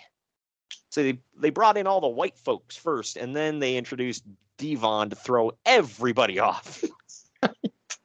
They're like, whoa, wait a second. Do you remember when Edge and Christian were mocking them, and they brought out like a black guy and a white woman as mom and pop Dudley, and like, oh wow, but that explains it, huh? Yeah, right. What the hell? I will never not love the explanation to Tony Schiavone from Conrad Thompson, where he said, well, see, the gimmick is that Papa Dudley been out slinging that Peter meat all over Dudleyville. So he's got all these different kids. Black, white, Native American, Latino, you name it. Oh yeah, he's got them all. He liked them all. Sizes, all shades, all the colors of the rainbow. There you go. It wouldn't have been so bad if it wasn't stupid, you know? Right. In their defense, well, I don't know if this is defense, but it was supposed to be stupid. So I guess that's true, but you know, hey, anything to promote harmony, okay, that's fine, whatever. But just like make it make sense. I've had friends who are multi-race, and none of them are that dark. It's Devon, right? Oh yeah, he's pushing Wesley Snipes shades. All right. Right. Oh Lord. But anyway, several checks to ECW wrestlers bounced this week. Perish the thought. Paul Heyman said that wait, what? I know. I was shocked too. Paul Heyman said that his car was. Sorry. Paul Heyman said that his car was broken into and his briefcase, which had his checkbook, was stolen, and he had to close the account. Oh, well. Sure. Yeah. I'll buy that. Heyman has since contacted everyone and sent out new checks, which might as well have been made out of rubber because they're probably also going to bounce. Oh, my gosh. I mean, am I wrong with any of that? Well, excuse me. No. Am I incorrect with any of this? No, and nor are you wrong. But I know you try to correct yourself there, but trust me, there's no need. Yeah. Continuing on with this saga, Steve Austin had a meeting scheduled with Vince McMahon about possibly coming to the WWF. He also has a meeting with All Japan. If he ends up going to All Japan, he'll likely continue to work with ECW as well and will surely become their world champion as soon as he's healthy. If not, it's almost a certainty that he'll go to the WWF, can't speak, because they'll pay more money and they're not in need of heels, or they are in need of heels that can work. That might work. I don't know. Let's see. Yeah, right. I'm interested to see how this pays off. Yeah, that's a bold strategy, Cotton. Let's see how this pays off for him. It's also worth noting, by the way, he initially turned him down. They said they were going to call him Ice Dagger and put a green singlet on him. Yeah. I think it was after his, because Pritchard said their original idea, they had the idea for this character called the Sandman for years. He was called the Sandman because he puts you to sleep. And he was That's literally Sandman.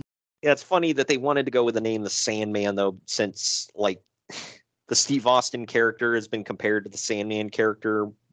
I think mainly just because they're, like, supposed to be like the everyman and they drink beer. That's literally where it ends. Kind of a stretch. Yeah. Well, hey, Sandman claimed for years, oh, Austin stole my gimmick. It's like, oh, you're the only guy that can drink beer. My bad. You also drink Bud Light. Yeah.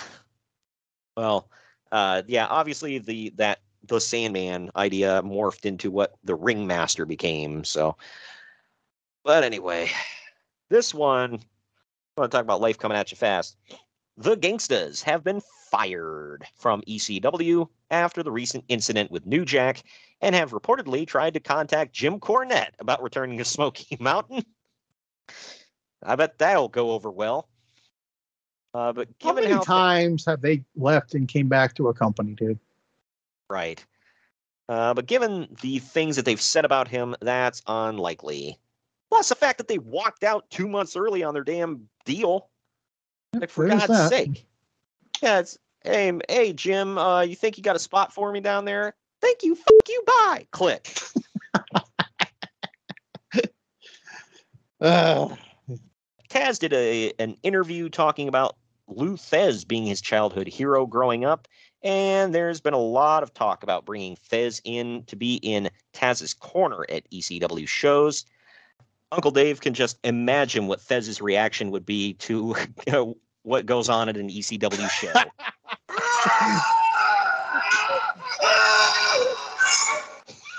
What the hell was that? If anybody's ever seen Out of the Mouth of Madness or In the Mouth of Madness, that was that was just scream. But I can imagine that would be his reaction as he runs out the door. But anyway, speaking of Taz, his neck is still badly injured, and he can't do suplexes, which is basically his entire moveset. So he's been using a chokehold as a finisher, and that would never catch on. Oh, hell no. Yeah. Getting back to this guy, though, keeping on with this saga, and this is going to go on pretty much till the end of the year. Steve Austin cut another great promo on ECW this week, running down WCW and talking about how he was unceremoniously fired. The problem is, Austin has a second meeting with WWF scheduled this week and is likely going to end up going there, so all this great work that Austin is doing in ECW likely won't end up going anywhere in the long term. No, but it's great archival footage. How dare you say it doesn't go anywhere? Yeah, right. Well, I will say this. I think it helped him find himself. It was like today, WWE people will sometimes go back to, the Performance Center or something like that because they want to, test something out or whatever. So, as there you go. This recording, by the way, the New Day is facing Pretty Deadly at the next NXT pay-per-view. So yeah, there you go.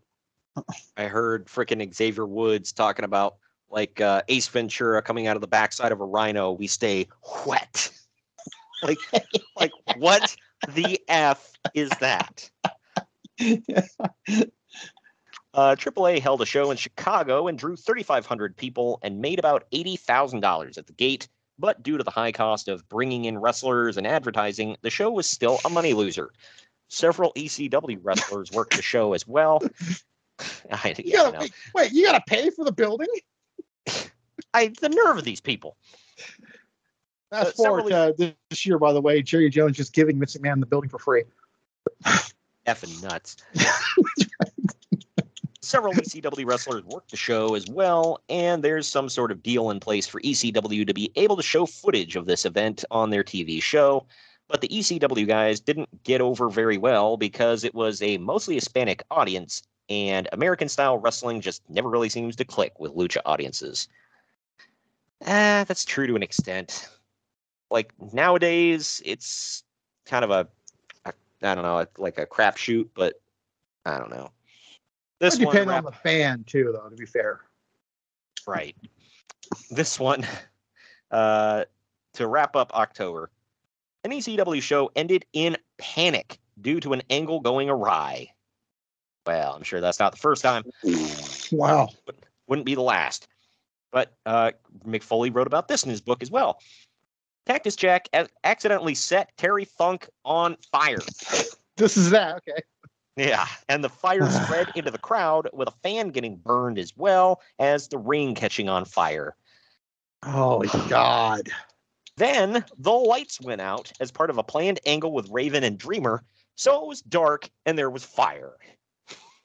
God dang it. Then someone started spraying the fire extinguishers. Needless to say, the crowd panicked a bit, and a lot of fans were choking and coughing from the fire extinguishers. This is the most not surprising ECW thing I've ever heard. F me. It's just like, God. And this is between two, like, legit legends from, like, other companies, too. So, several people were banged up, and one or two of the fans were reportedly hospitalized.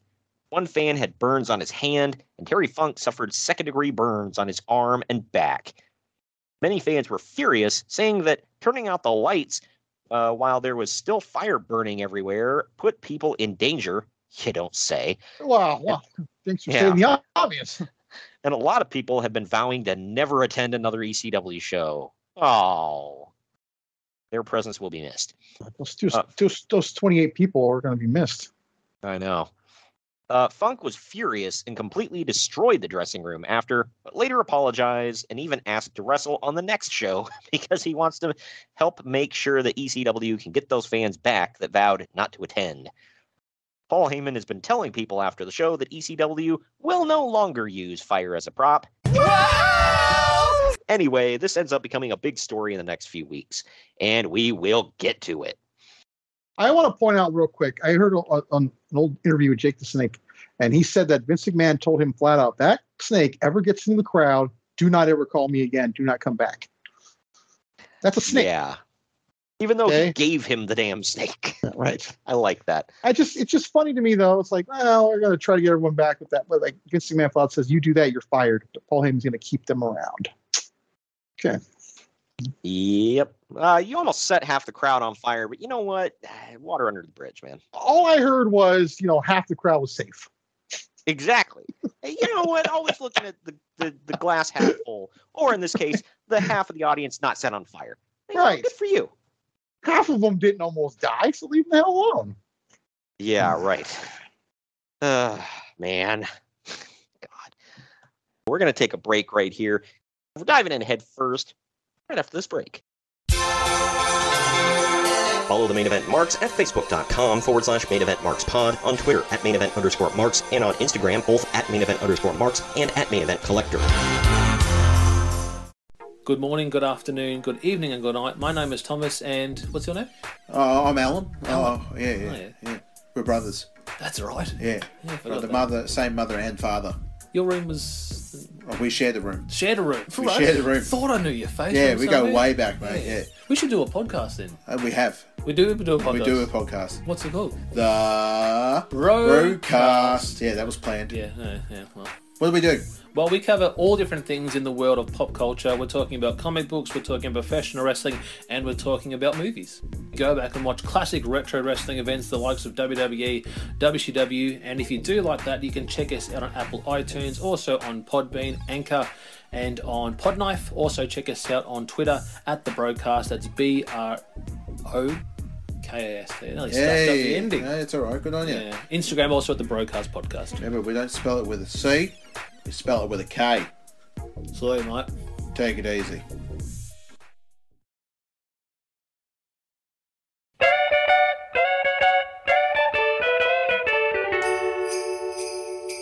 The Main Event Marks are available wherever you get podcasts and on YouTube. Find all of our links on our link tree at linktr.ee/Main Event Marks. And we're back. We're back. So, rolling into November here, there's a lot of talk about bringing in Missy Hyatt to ECW to work mixed tag team matches with Bill Alfonso against Todd Gordon and Beulah. Yeah, those checks are just going to write themselves.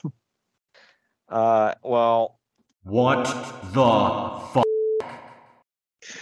Like, there's another one you can play, too. Oh, well, I believe you're talking about this one. Sir, here is a check with my name on it. Write down any number on this piece of paper, and I will pay it. That'd be the one. Shut up and take my money. Oh, that one too. Yep. All of them. Yeah, just hit him with all of it, man. Keeping on with this saga here, Steve Austin will be sticking around ECW for a little while and won't be headed to the WWF anytime soon. Hashtag plans changed. He debuts for the WWF 2 months after this. And is given a title. Yeah. Yep. Oh, yeah. That's I had to sit and think. I was like, wait, what? It's like, oh, yeah, the $1 billion belt. Forgot about that. He didn't go to the moon with it, though, but... Mother of God. Shut your mouth. Cameron Grimes rules. And keeping up with this one, Sabu worked in the NWA show the same night as a nearby ECW show facing Devon Storm, later known in WCW as Crowbar, in a match that many people said was the best they'd ever seen live. That's like 7 now? Between last week and this week?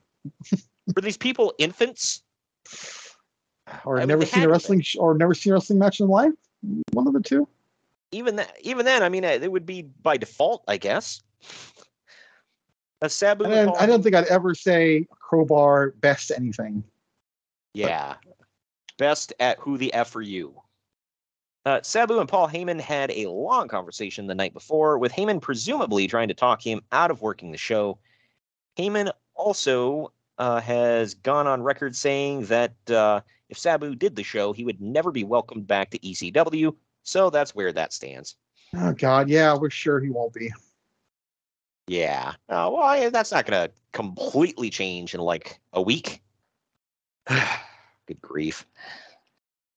Now we got a couple of ongoing threads keeping up here. Here's another one. The Pennsylvania State Athletic Commission has scheduled a meeting regarding the recent ECW show after all the complaints of the fire spot getting out of control. Not a moment too soon, eh? Real quick, I just want to point out, people give Vince McMahon crap for the sports entertainment thing. Here you go. Yeah, well, the commission hasn't really been regulating wrestling for many years in the state. Oh, no. That's a lie. But they can still crack down on it if they want to. They banned blading a few years ago, but they don't enforce the rule, and everyone, especially ECW, still does it. As for what happened at the show, the word is that it was a towel drenched in lighter fluid that was on the chair, and the fire flew off the chair and landed in the crowd, causing a decent-sized fire and burning some fans. God. As they were trying to spray it with the fire extinguishers and put it out, fans started choking out on the fumes, and at that moment, the lights in the building went off because they were doing an angle with Raven and Tommy Dreamer. And guess what? This angle was that Raven crucified Tommy Dreamer, so it turns out the famous Sandman crucifixion wasn't the first time it happened. This must not be on film anymore. I've never heard of this or seen it. Me neither. This must have been untelevised. You got to play the hits, right? Everybody, fondly remembers the crucifixion of Christ. So let's mock it with this garbage company. This has really nothing to do with anything, but it's just ironic to me that a Jewish guy did this. Yeah, I know. That might make it worse. I guess it depends on your point of view, but yes. Yeah, right. But so with the lights off, a fire burning in the crowd, and no one able to see or breathe from the fire extinguisher fumes, people naturally panicked. You think? Okay, I just wonder, I know I'm asking just, I guess, too much here, but why the hell would you turn off the lights if there's a fire going on? Because they're stupid? I don't know. That's literally the only explanation I can give. I don't know what else to say. But yeah, getting away from that though, Conan has been running his own weekly shows at an arena in Tijuana and is doing them like ECW shows, trying to turn the arena into a Mexican version of the ECW arena. So how do you make this more of a dump? And I'm not talking about the people, so don't think I'm getting racist with it. I'm just talking about, I've heard Tijuana is not exactly the cleanest of places. So kind of like the Philadelphia of Mexico. Wow. Now that's going to ruffle some feathers. Oh, man. I mean, maybe, except there's more of a party life in Tijuana, I guess. And they have a beach. So there's that. Son of a beach. Anyway.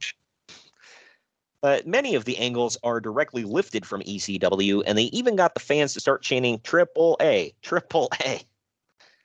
All right. After big angles and matches. They've started using tables and things like that. Also, Perro Aguayo Jr., who was severely injured last week and was supposed to miss a month of action, was already back in the ring after only 7 days and did a blade job during a match. Keep in mind, he's 16.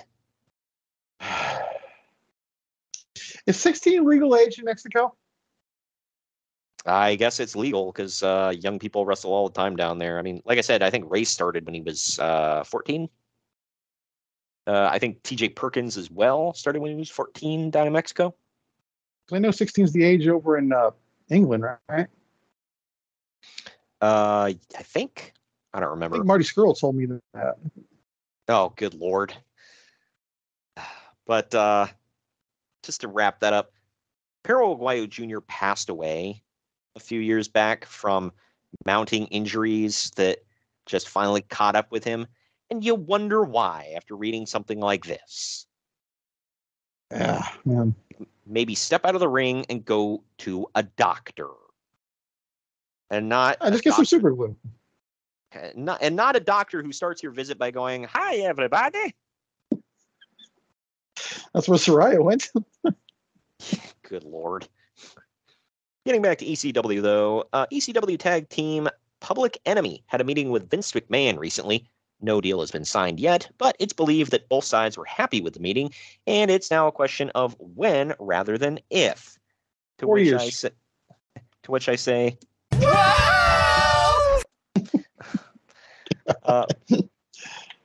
Paul Well, Heyman I mean, they would be there in 4 years, to be fair. So, yeah, but that's not where they're hopping to. Paul Heyman actually set up the meeting because WWF has told Heyman that they don't want to hurt ECW or go behind his back. Public Enemy will likely finish up with ECW in January and probably be headed to the WWF after that. Uncle Dave says that none of the things that Public Enemy has done in ECW to get over will be allowed in the WWF or in WCW. Well, some of the stuff was allowed in WCW. But yeah, to me, watching as a fan watching it, they were the first team or anybody to ever use like tables during matches and stuff. So, like, you know, I'm not saying it was exactly groundbreaking, but at the time, me watching it, that was the first time I had seen it. At least on Nitro, I should say. Right. Yeah. Well, Public Enemy, like, Paul Heyman should get literally 100% of the credit for Public Enemy. I mean, yeah, they had to go out there and do that stuff, but he booked them in a way to make them seem important. Outside of the little bubble that was ECW, nobody cared. They sucked. Good Lord. You have to be honest with yourself and admit that. They didn't exactly set anything on fire. I'm an Oakland A's fan, dude. Trust me. I know how to do that. Right. Well, yeah, because, I mean, they somewhat got over in WCW. I can't say that they didn't do anything there. They were at least put in some angles and whatever. They were on TV like every week. And those people were standing and waving their hands when their music came on and stuff, okay? As a little kid, I thought they were cool.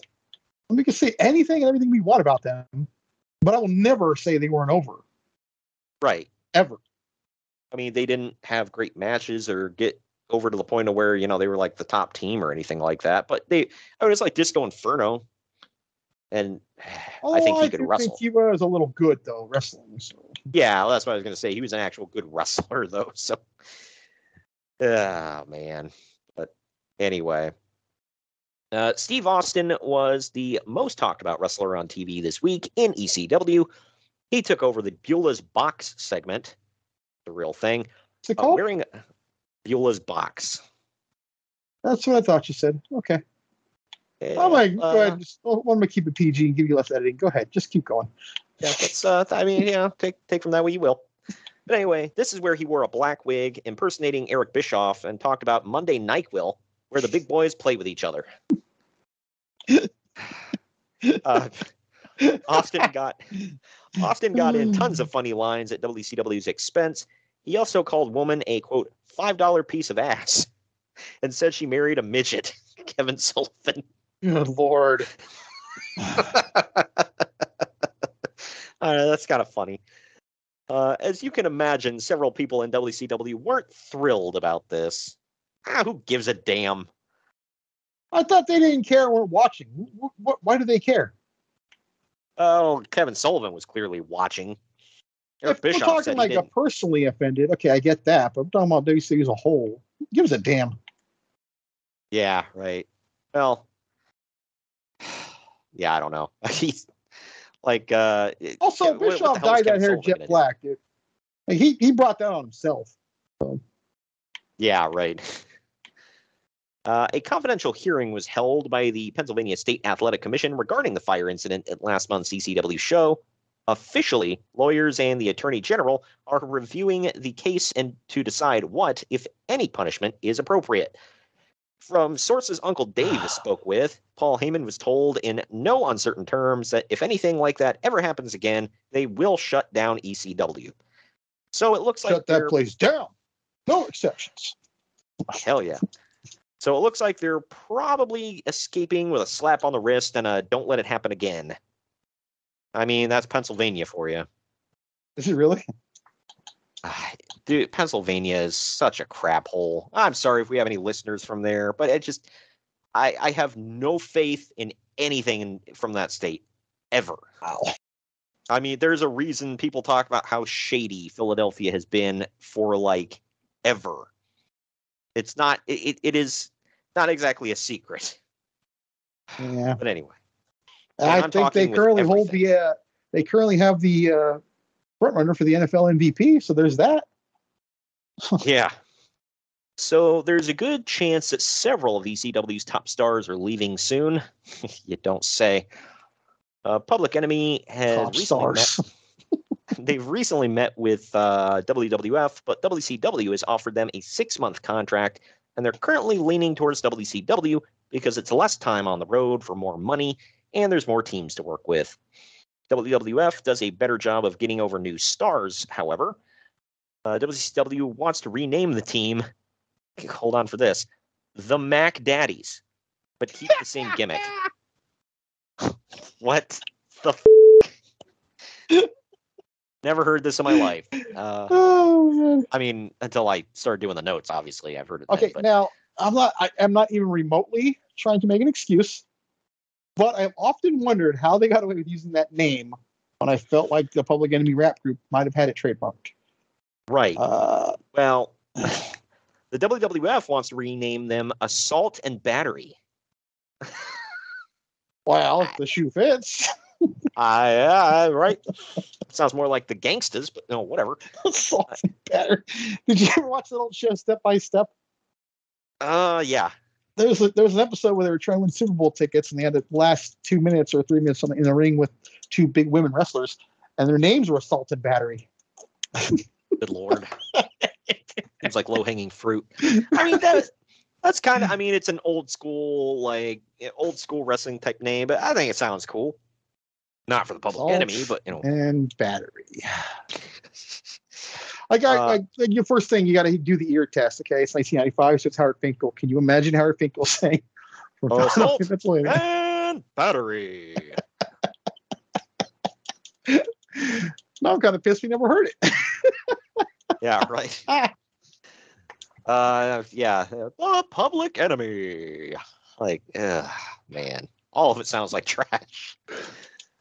Anyway, so ECW will also be certainly be losing Woman, who's headed to WCW soon when her husband, Kevin Sullivan, is the booker. She may be replacing Sherry Martel as Harlem Heat's manager, since Sherry may be getting phased out of the company soon. I don't think that happens. 95. No, she goes with Harlem Heat for a little while longer. Yeah. And then when she leaves, isn't it Colonel Robert Parker takes over? They kind of mix them together a little bit. Okay. And then, I couldn't remember. And then they have no manager. It would have been kind of funny. She's definitely in the infamous Booker T promo. I'm not going to say it, but the infamous one. Now in the archives, I believe. Spring Stampede 97. Yes. So Spring Stampede 97, she's definitely with Harlem Heat. So no.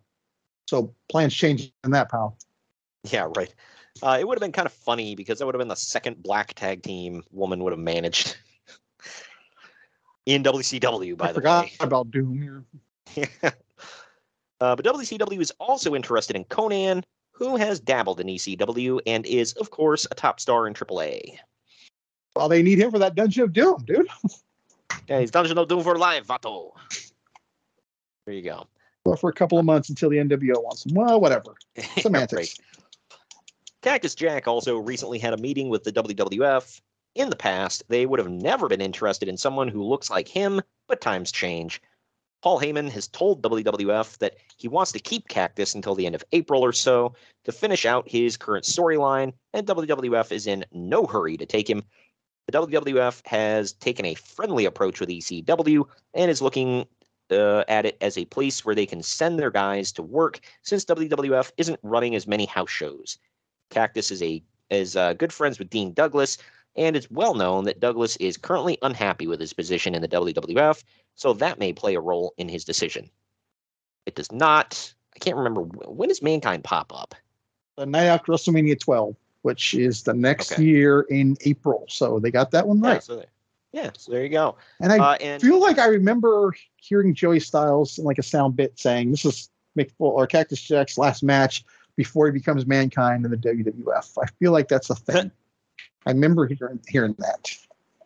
I know for a fact that Jim Ross pulled really hard for Mick Foley because he knew him from WCW, and he was like, "Oh, it'd be great." And he said he kept bugging Vince over and over. Vince kept shooting him down. No, I don't want him. I don't want him. He doesn't belong here. And then finally, Ross said this sticks with him to this day. He said Vince told him, "I will let you sign him because I want you to know what it's like to get your heart broken by a talent."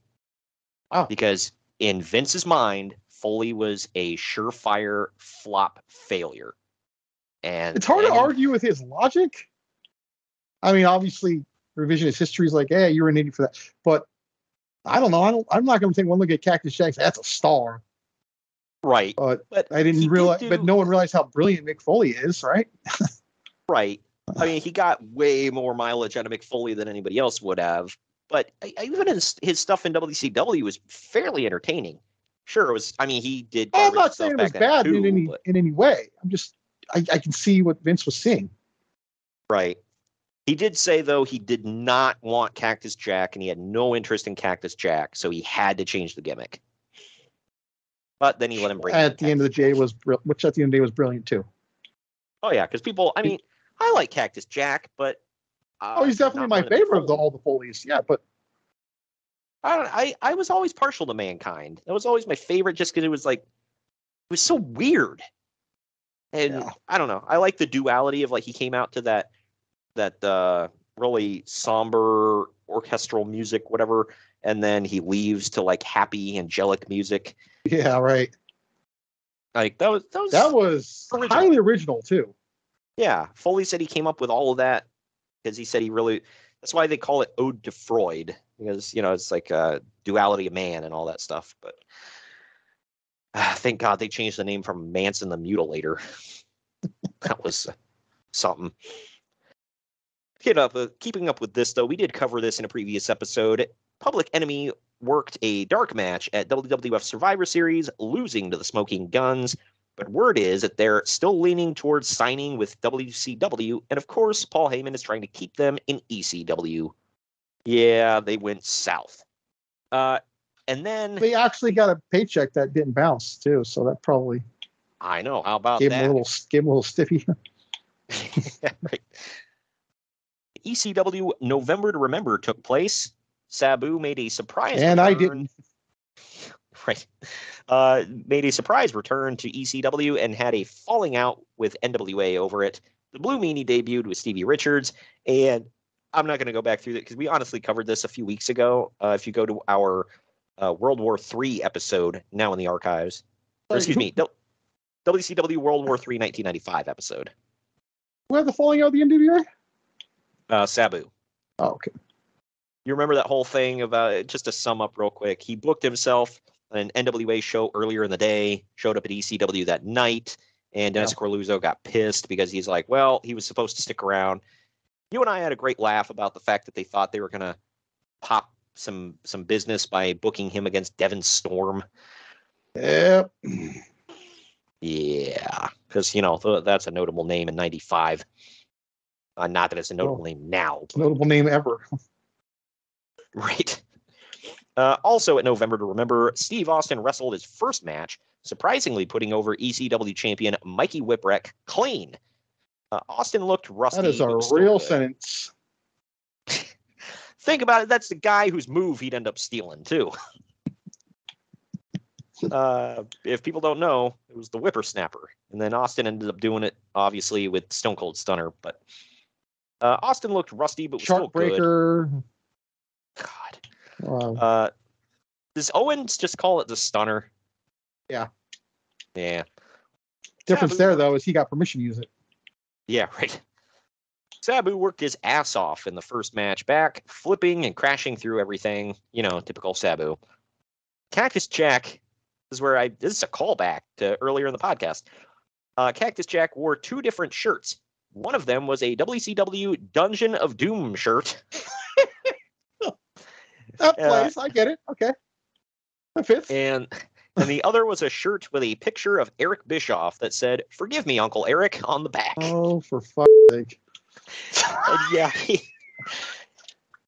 he talked about that. He said he had these personally airbrushed for the show. Like, he custom made these shirts. He wrote about all this in his first book, Have a Nice Day. But Terry Funk teased retirement at the end of the show and basically passed the torch of King of Hardcore over to Tommy Dreamer. Also, Shane Douglas was backstage. I like Shane how Douglas, every single month Shane Douglas, New Jack, Public Enemy are a thing. Yep. Almost like Are these they are the leaving? damn Are they coming back? nucleuses of this horrible company. Yep. Are they leaving? Are they staying? Where are they going? Are they back? What's going on? This fan getting beat up. To wrap up November, Woman has denied reports that she's leaving ECW. Meanwhile, Conan worked his last ECW show and is reportedly headed to WCW. Conan is still going to help Paul Heyman book AAA stars, though. Because you need Conan for that. I don't know if you're joking, but I believe Paul Heyman said he did. So yeah, I guess to get through get around the language barrier and whatever. I guess I can understand that. Plus, they probably trusted Conan. They don't know who the hell Paul Heyman is. But either way, I don't think they want to know who the hell he is. That brings us to December, and that will be wrapping up the year here. So let's get into it. Let's hook them up. Ho. ECW will almost surely try to test the waters of running a pay-per-view sometime in 1996. Hashtag plans changed. Meanwhile, the WWF is raising the price of its in-your-house pay-per-views. The original idea was that those pay-per-views were cheaper and hopefully lead to more buys, and it didn't work out, as buy rates are lower than ever. Meanwhile, WCW pay-per-views are double the price and are drawing better. So the WWF is abandoning the idea of cheap pay-per-views. Okay, I'm not a business major here, but why would you... Oh, it's not working. People aren't buying. Raise the price. I guess their thought is they're like, well, people are going to buy it whether, whatever the price is. So, and in their defense, that panned out. I don't know. But I will say about this, you want to know why nobody was buying these pay-per-views? Go back and watch the In Your House from December of 1995. Just do it. Go back and watch that and tell me why people were not ordering this garbage. They had a hog pen match. That's exactly what I was going to say. What are you talking about? Hog pen matches on there. Yeah, where Hunter Hearst Helmsley took on Hog, Henry O. Godwin. Oh, man. I gotta hit you with this again. Shut up and take my money. Good grief. But, see, here you go. Keeping up with it. Steve Austin is said to be strongly considering going to All Japan, which would allow him to also still work in ECW between tours. However, the WWF is still very interested in him as well. I wonder where that's going to go. Nowhere. So he sucks. Can't draw a dime. Oh, cracked 1,000 beer cans, never drew a dime. They never drew a dime. I love that you have that on the ready. Oh yeah. Hell yes. Those guys never drew a dime. It's true. There you go. So Terry Funk is filming a part in a Bruce Willis movie in January. I had no idea what this movie was. I can't find any information about it. So I'm wondering if he got cut. Sixth Sense? Yeah, he's like, I swear I'm not dead. I just look like it. But my horse is sick and might be. Yeah, right. I see old people. So various states, this story is just mind-blowing. Various states are trying to ban... I got a new for this spot. Various states are trying to ban UFC and other MMA companies, and it's all really interesting, but not really wrestling related until the end. A Connecticut legislator involved in trying to get UFC banned in the state also says that due to existing laws, he doesn't believe ECW's style of wrestling is permitted in the state, citing its violent reputation. Obviously, this is ridiculous, but Paul Heyman has been forced to respond, clarifying that ECW is pro wrestling and not UFC, that more people get hurt in boxing matches than in UFC or than in ECW. I'm sure that's true because you're legitimately wailing on other people's faces and organs. But the whole thing came about because there was some confusion about a new UFC copycat promotion starting up that ran their first show in the Northeast called Extreme Fighting Championships, with some lawyers or lawmakers confusing it with ECW. Yeah, I can see that. We did a WTF moment of the week on that, actually. It is in the archives. I forget which show we talked about it on. They held like a secret show in the middle of nowhere and didn't even tell the bus driver. They're just like, keep driving. We'll tell you when to stop. They ended up doing it at the Carol Co. Movie lot or whatever and gave out tickets for free. The people they were giving the tickets to didn't even know what the hell it was till they showed up. Yeah, because, you should always do that. Here's a ticket to what? F you, that's what. Just show up. And what, possibly die? Yeah, right. It's a ticket to an early grave. Here you go. The Heavenly Bodies debuted in ECW. The WWF wasn't an option for them because Jimmy Del Rey of the Bodies was involved in a mysterious legal case that currently has Tatanka suspended. So until that case is cleared up, WWF isn't interested. I think we've talked about this. We did. According to Kevin Nash. I was going to say Kevin Nash. I feel like that was the name. Yes. Okay. Yeah. He said he saw the woman. There was a woman in the lobby of the hotel they were staying at and talking to police. She had like half of her head shaved. She was crying, had blood on her, whatever. Apparently, I'll say this now for legal reasons. Allegedly. Jimmy Del Rey assaulted her, and somehow Tatanka was like nearby, so he got dragged into it. But he was cleared of all charges and let go, and I think it all fell on Jimmy. I heard Jimmy wasn't a good person. I know he's passed away, but I don't know. I really don't know. That's just what I've heard. And by somebody called Gigolo Jimmy, I mean, I don't know. I'm blown away by the thought of that. Yeah. But yeah, he wouldn't ever be back in WWE, I don't think. Tatanka would be gone. Yeah. So I'll say this now. I'm not reading through his entire Wikipedia page, so I don't effing know. But I want to say, though, Jimmy Graffiti is after this, so he would get a job somewhere. Wait. Jimmy Graffiti is Jimmy Del Rey? Yeah. I'm today's years old. I had no idea. I thought you were being a smart ass. No, it's really him. Yeah, okay. In October of 1996, World Championship Wrestling, or Del Rey joined World Championship Wrestling as Jimmy Graffiti. Yeah. Well, I'll be damned. Okay. If you guys have never seen a Jimmy Graffiti match, man, YouTube that crap. You're welcome. There's your advice for the day. We love you. Or hate you, whatever. Or hate you, whatever. There you go. Bruce Pritchard was backstage at a recent ECW show. Bubba Ray Dudley got the best crowd reaction of anyone on the show, and Cactus Jack did another incredible promo, this time in a suit and tie with his hair slicked back and doing a puppet ventriloquist bit. Oh, good grief. What the hell? I'm today's years old and heard that. Yeah. And I can't even imagine the reaction of Bruce Pritchard backstage in ECW. It's like, ugh, get me a moist towelette. It's considered pretty much a guarantee that Public Enemy is going to WCW, and their final ECW match will take place next month. Yeah. Oh, lottie-dottie. He likes to potty.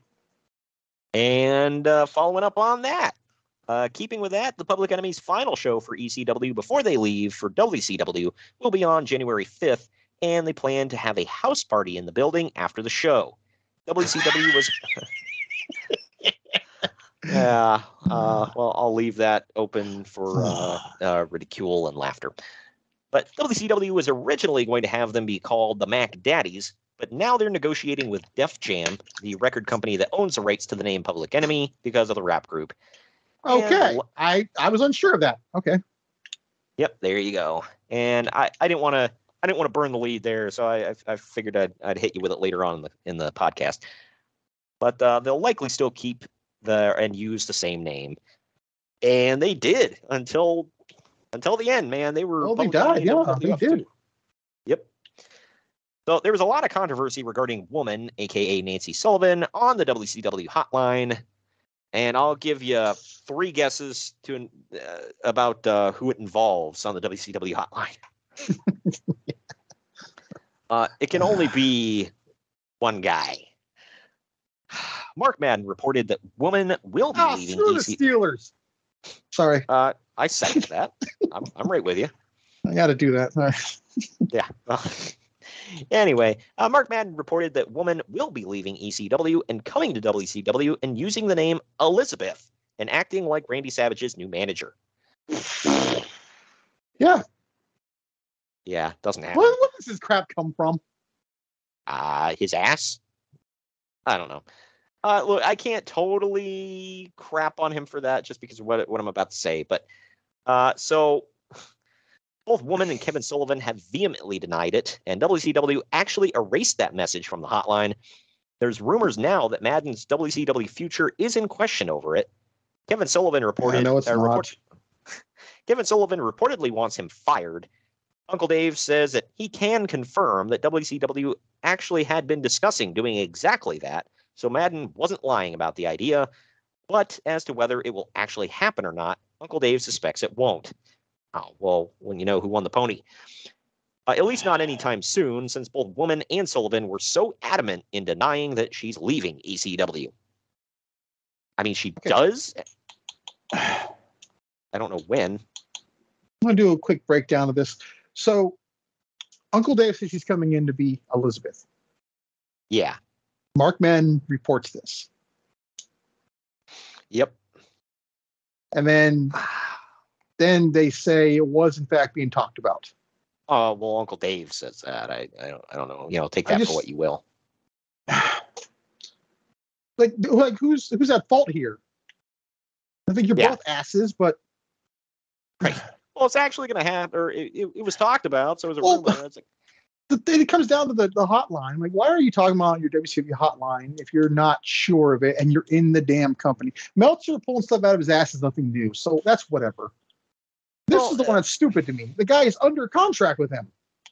Well, the thing is, like, he's not going to get fired because, like, Eric Bischoff said, this is the kind of crap he hired him for, is to stir the crap. So that's what he's doing, I guess. No, he is a piece of crap. Yeah, that's not totally wrong. But there we go. Keeping on with this one. Like I said, it's like this has been going on since the summer, dude. Steve Austin is almost certainly going to WWF soon. Sorry, I thought you were going to start with ECW fans saw one of the best shows they've ever saw. Oh. Not this time, oddly enough. I think we're done with those finally. But it's just like every other week. Steve Austin's leaving soon. Oh, he's definitely going. He had talks with. Like, shut up. But he worked the recent ECW show with a newly shaved head, almost a crew cut, which many think that is for whatever the new WWF gimmick is. Yeah, he said he tried to look like Bruce Willis. I can see that. Yeah, he said he was trying to model himself after, I think, was it Bruce Willis in The Jackal? Was that it? I don't think I've ever seen that movie. Or maybe it was Die Hard. Definitely wasn't Die Hard. Well, not the first one. Right. Well, for anybody who hasn't seen The Jackal, he's a hitman. He's a hitman. Does that have Richard Gere in it? Yes. Okay, I have seen that. Really good. Yeah, I always liked it. I think it got crapped on, but I don't know. I liked it. Bruce Willis did a really good job playing a hitman and master disguise and all that stuff. But pretty cool. Either way, WCW is strongly pursuing Conan, and Uncle Dave says the real reason is because where Conan goes, the rest of AAA stars usually follow, and this is WCW's attempt to try and steal all the AAA stars away from WCW, or excuse me, from ECW. I guess he's plausible in that because it happens, so he's not wrong. Yeah, I mean the ones they get, I don't know, like what ones were there that? From what I heard, I think Rey Mysterio was the biggest part of the package. Yeah, Rey Mysterio, Juventud, I think. Yeah, and then Lycosis, Laparca. Lycosis, yeah. Laparca, I don't know if he was in ECW ever or was thinking about it, but I don't know. I've heard Paul Heyman in interviews say that losing Rey Mysterio was the biggest piece. Like I've heard him say that. I believe that doesn't necessarily mean it's true, but looking at him now, he's probably the greatest luchador in history, so it probably is true. Yeah, I believe it. And, I mean, he was always highly sought after even back then. And, I mean, until just very recently, until he came back to WWE this last time, Conan was like almost like his manager. Like, he would do a lot of negotiating for Ray. So they were always bros. Oh, still are to this day. Yeah. Well, yeah. There's talks of giving Bruce Pritchard a big renewed push as Brother Love, and they plan to introduce a hot girl as Sister Love. The reason I'm bringing this up is because who it involves. Vince McMahon reportedly described Sister Love as someone who's posed for Penthouse, which leads people to believe that they may be bringing in Beulah from ECW. This never happened, of course. Okay, my first thought when you said that before the Penthouse thing was Sunny. Yeah, I think they didn't want to reinvent somebody that the WWF fans already knew, which I get that. But if they were going to bring in somebody and actually do this gimmick, it would have, like, they had to make them look like Tammy Faye Baker. They would have had to. Yeah, right. Yeah. Like, I didn't even think about that, but yes. Give them the big Mimi eyeshadow and everything. Mimi from Drew Carey, by the way, if nobody knows who I'm talking about. We're highly 90s like centric on the show, people, so keep up.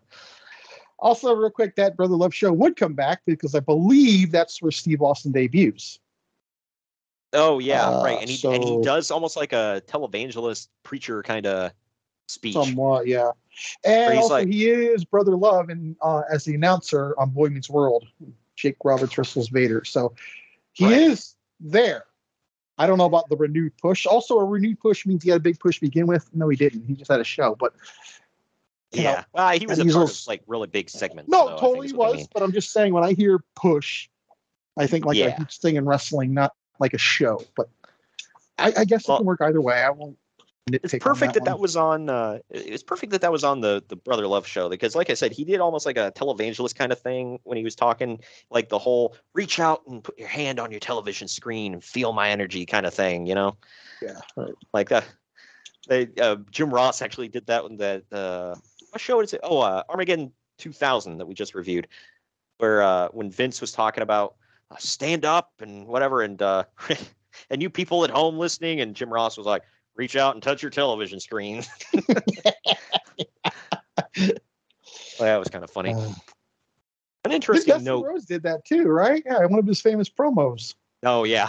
Yeah. Well, I'm sure he modeled a lot of his stuff. I mean, those Southern Baptist preacher like televangelists were very charismatic. So I'll say that. You can think whatever you want about them, but they were charismatic and loud. Man. Loud. You don't say. Sorry. And they toweled themselves off a lot. Well, they had to make sure God can hear him. He's way up there, so they got to yell. Good be Lord. Fair. I'm just saying. That's hilarious. An interesting note from the latest In Your House pay-per-view in Hershey, Pennsylvania, is that the WWF decided not to confiscate signs this time, and the ECW fans in the crowd basically stole the show with interesting signs that were on camera throughout the pay-per-view, many of which were ECW related.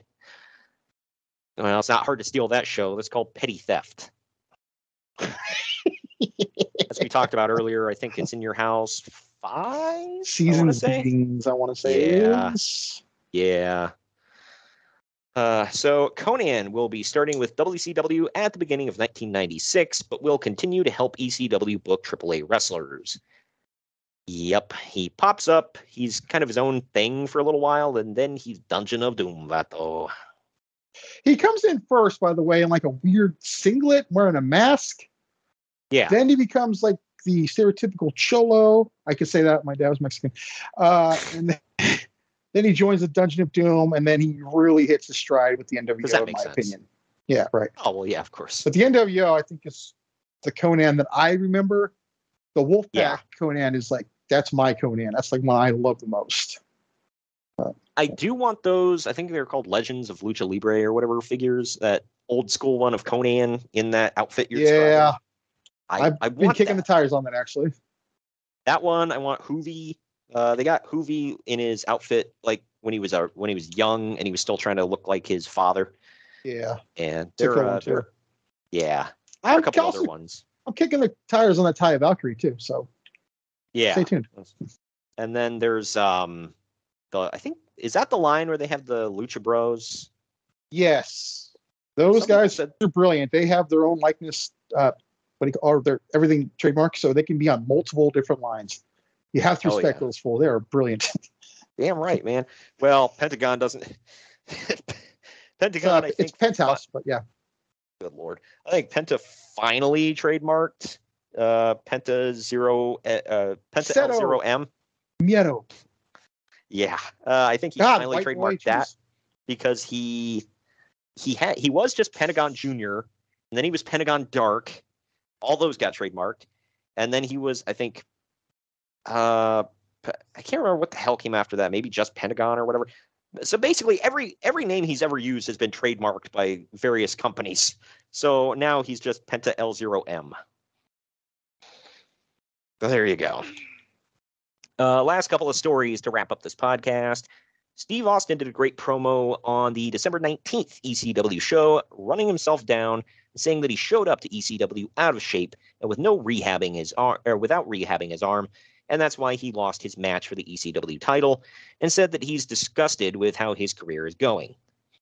Yeah, well, this is like when Vader did his, I'm just a fat piece of shit. But one of the interviews I remember with him, though, he did kind of like, hey, Whipwreck, you did beat me.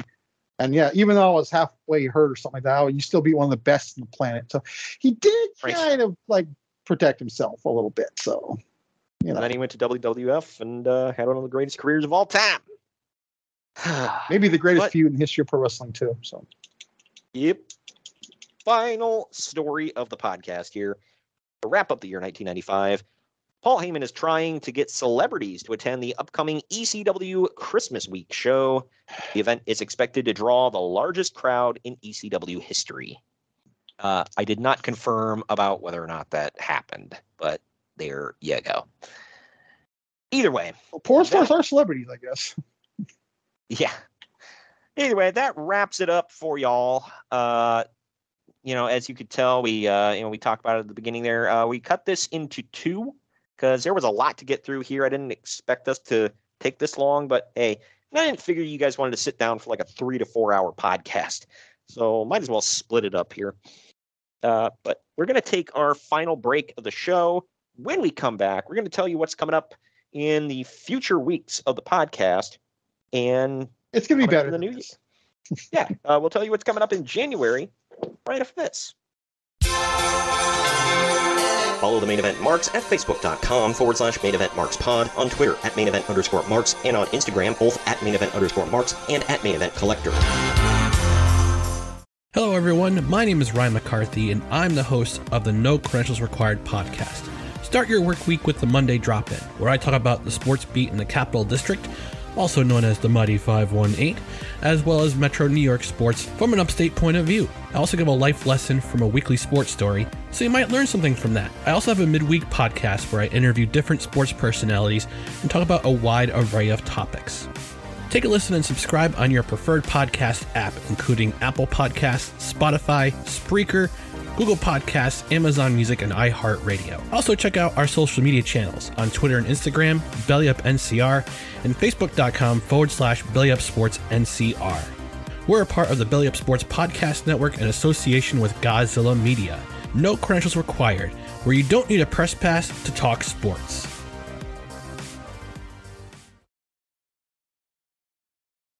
Hey gang, it's Commissioner Cooper of TSS Fantasy. We are the fantasy show of the people. Expert fantasy advice, free contests, leading expert medical and legal analysis, and most importantly, you. Interact with us on all social media platforms or check us out at tssfantasy.com. You can hear us on Spotify, Apple and Google Podcasts, iHeartRadio, and many more. Check out the fun today and be a part of the most interactive fantasy show around. TSS Fantasy, the fantasy show of the people.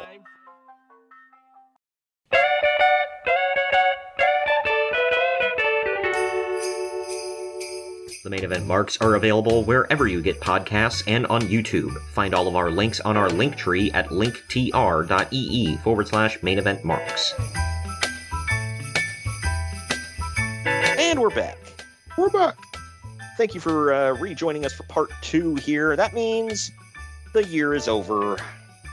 And New Year's. Oh, thank God. Let's get this year over with. Oh, yeah. I don't know, my year hasn't been too awful, but I don't think mine has either. I think we talked about this when people say that. It's just stupid. Yeah, it definitely is. I don't get that one. But anyway, coming up in January, we're doing something we've never done before, and we're bringing you some New Japan. We're bringing you two shows from their biggest show of the year. First, on January 4th, New Japan Pro Wrestling Wrestle Kingdom 8. It's from the year 2014. The main event for the IWGP Intercontinental Championship, actually, is Hiroshi Tanahashi versus the champion Shinsuke Nakamura. Okay, I'll be happy to watch that one then. Yeah, that one's great. Tanahashi, obviously the ace of Japan, so that'll be awesome. Shinsuke, freaking fantastic. The junior heavyweight title is also going to be in Noah, which is weird. Right. The junior heavyweight title is actually being defended by Prince Devitt, a.k.a. Finn Balor, against Kota Ibushi. And Kazuchika Okada, the Rainmaker, is defending the heavyweight title against Tetsuya Naito. So this, especially the top of the card, looks effing great. We got the Killer Elite Squad, Davey Boy Smith Jr. and Lance Archer defending the titles against the Bullet Club, or the Good Brothers, whatever you want to call them. And yeah, so this is a good card. We've never reviewed one of these before, so should be good. And we'll also be joined at the beginning of the year by Kyle, from the Apron Bump podcast. Yet again, he wanted one to get in on 46 Kyles we know, I believe. Yeah, right.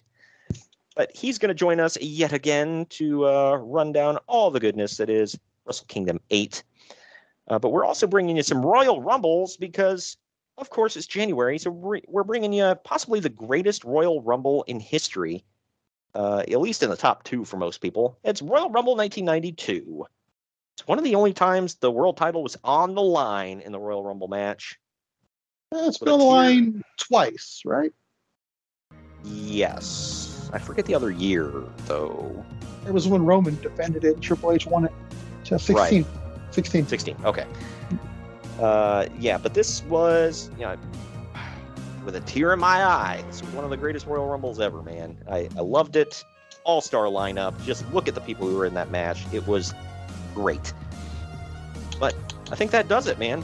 I think we covered it all. Right. Well, thank you for joining me today, Greg. It was an experience. Yeah, and we will see you in 2023 with Wrestle Kingdom 8.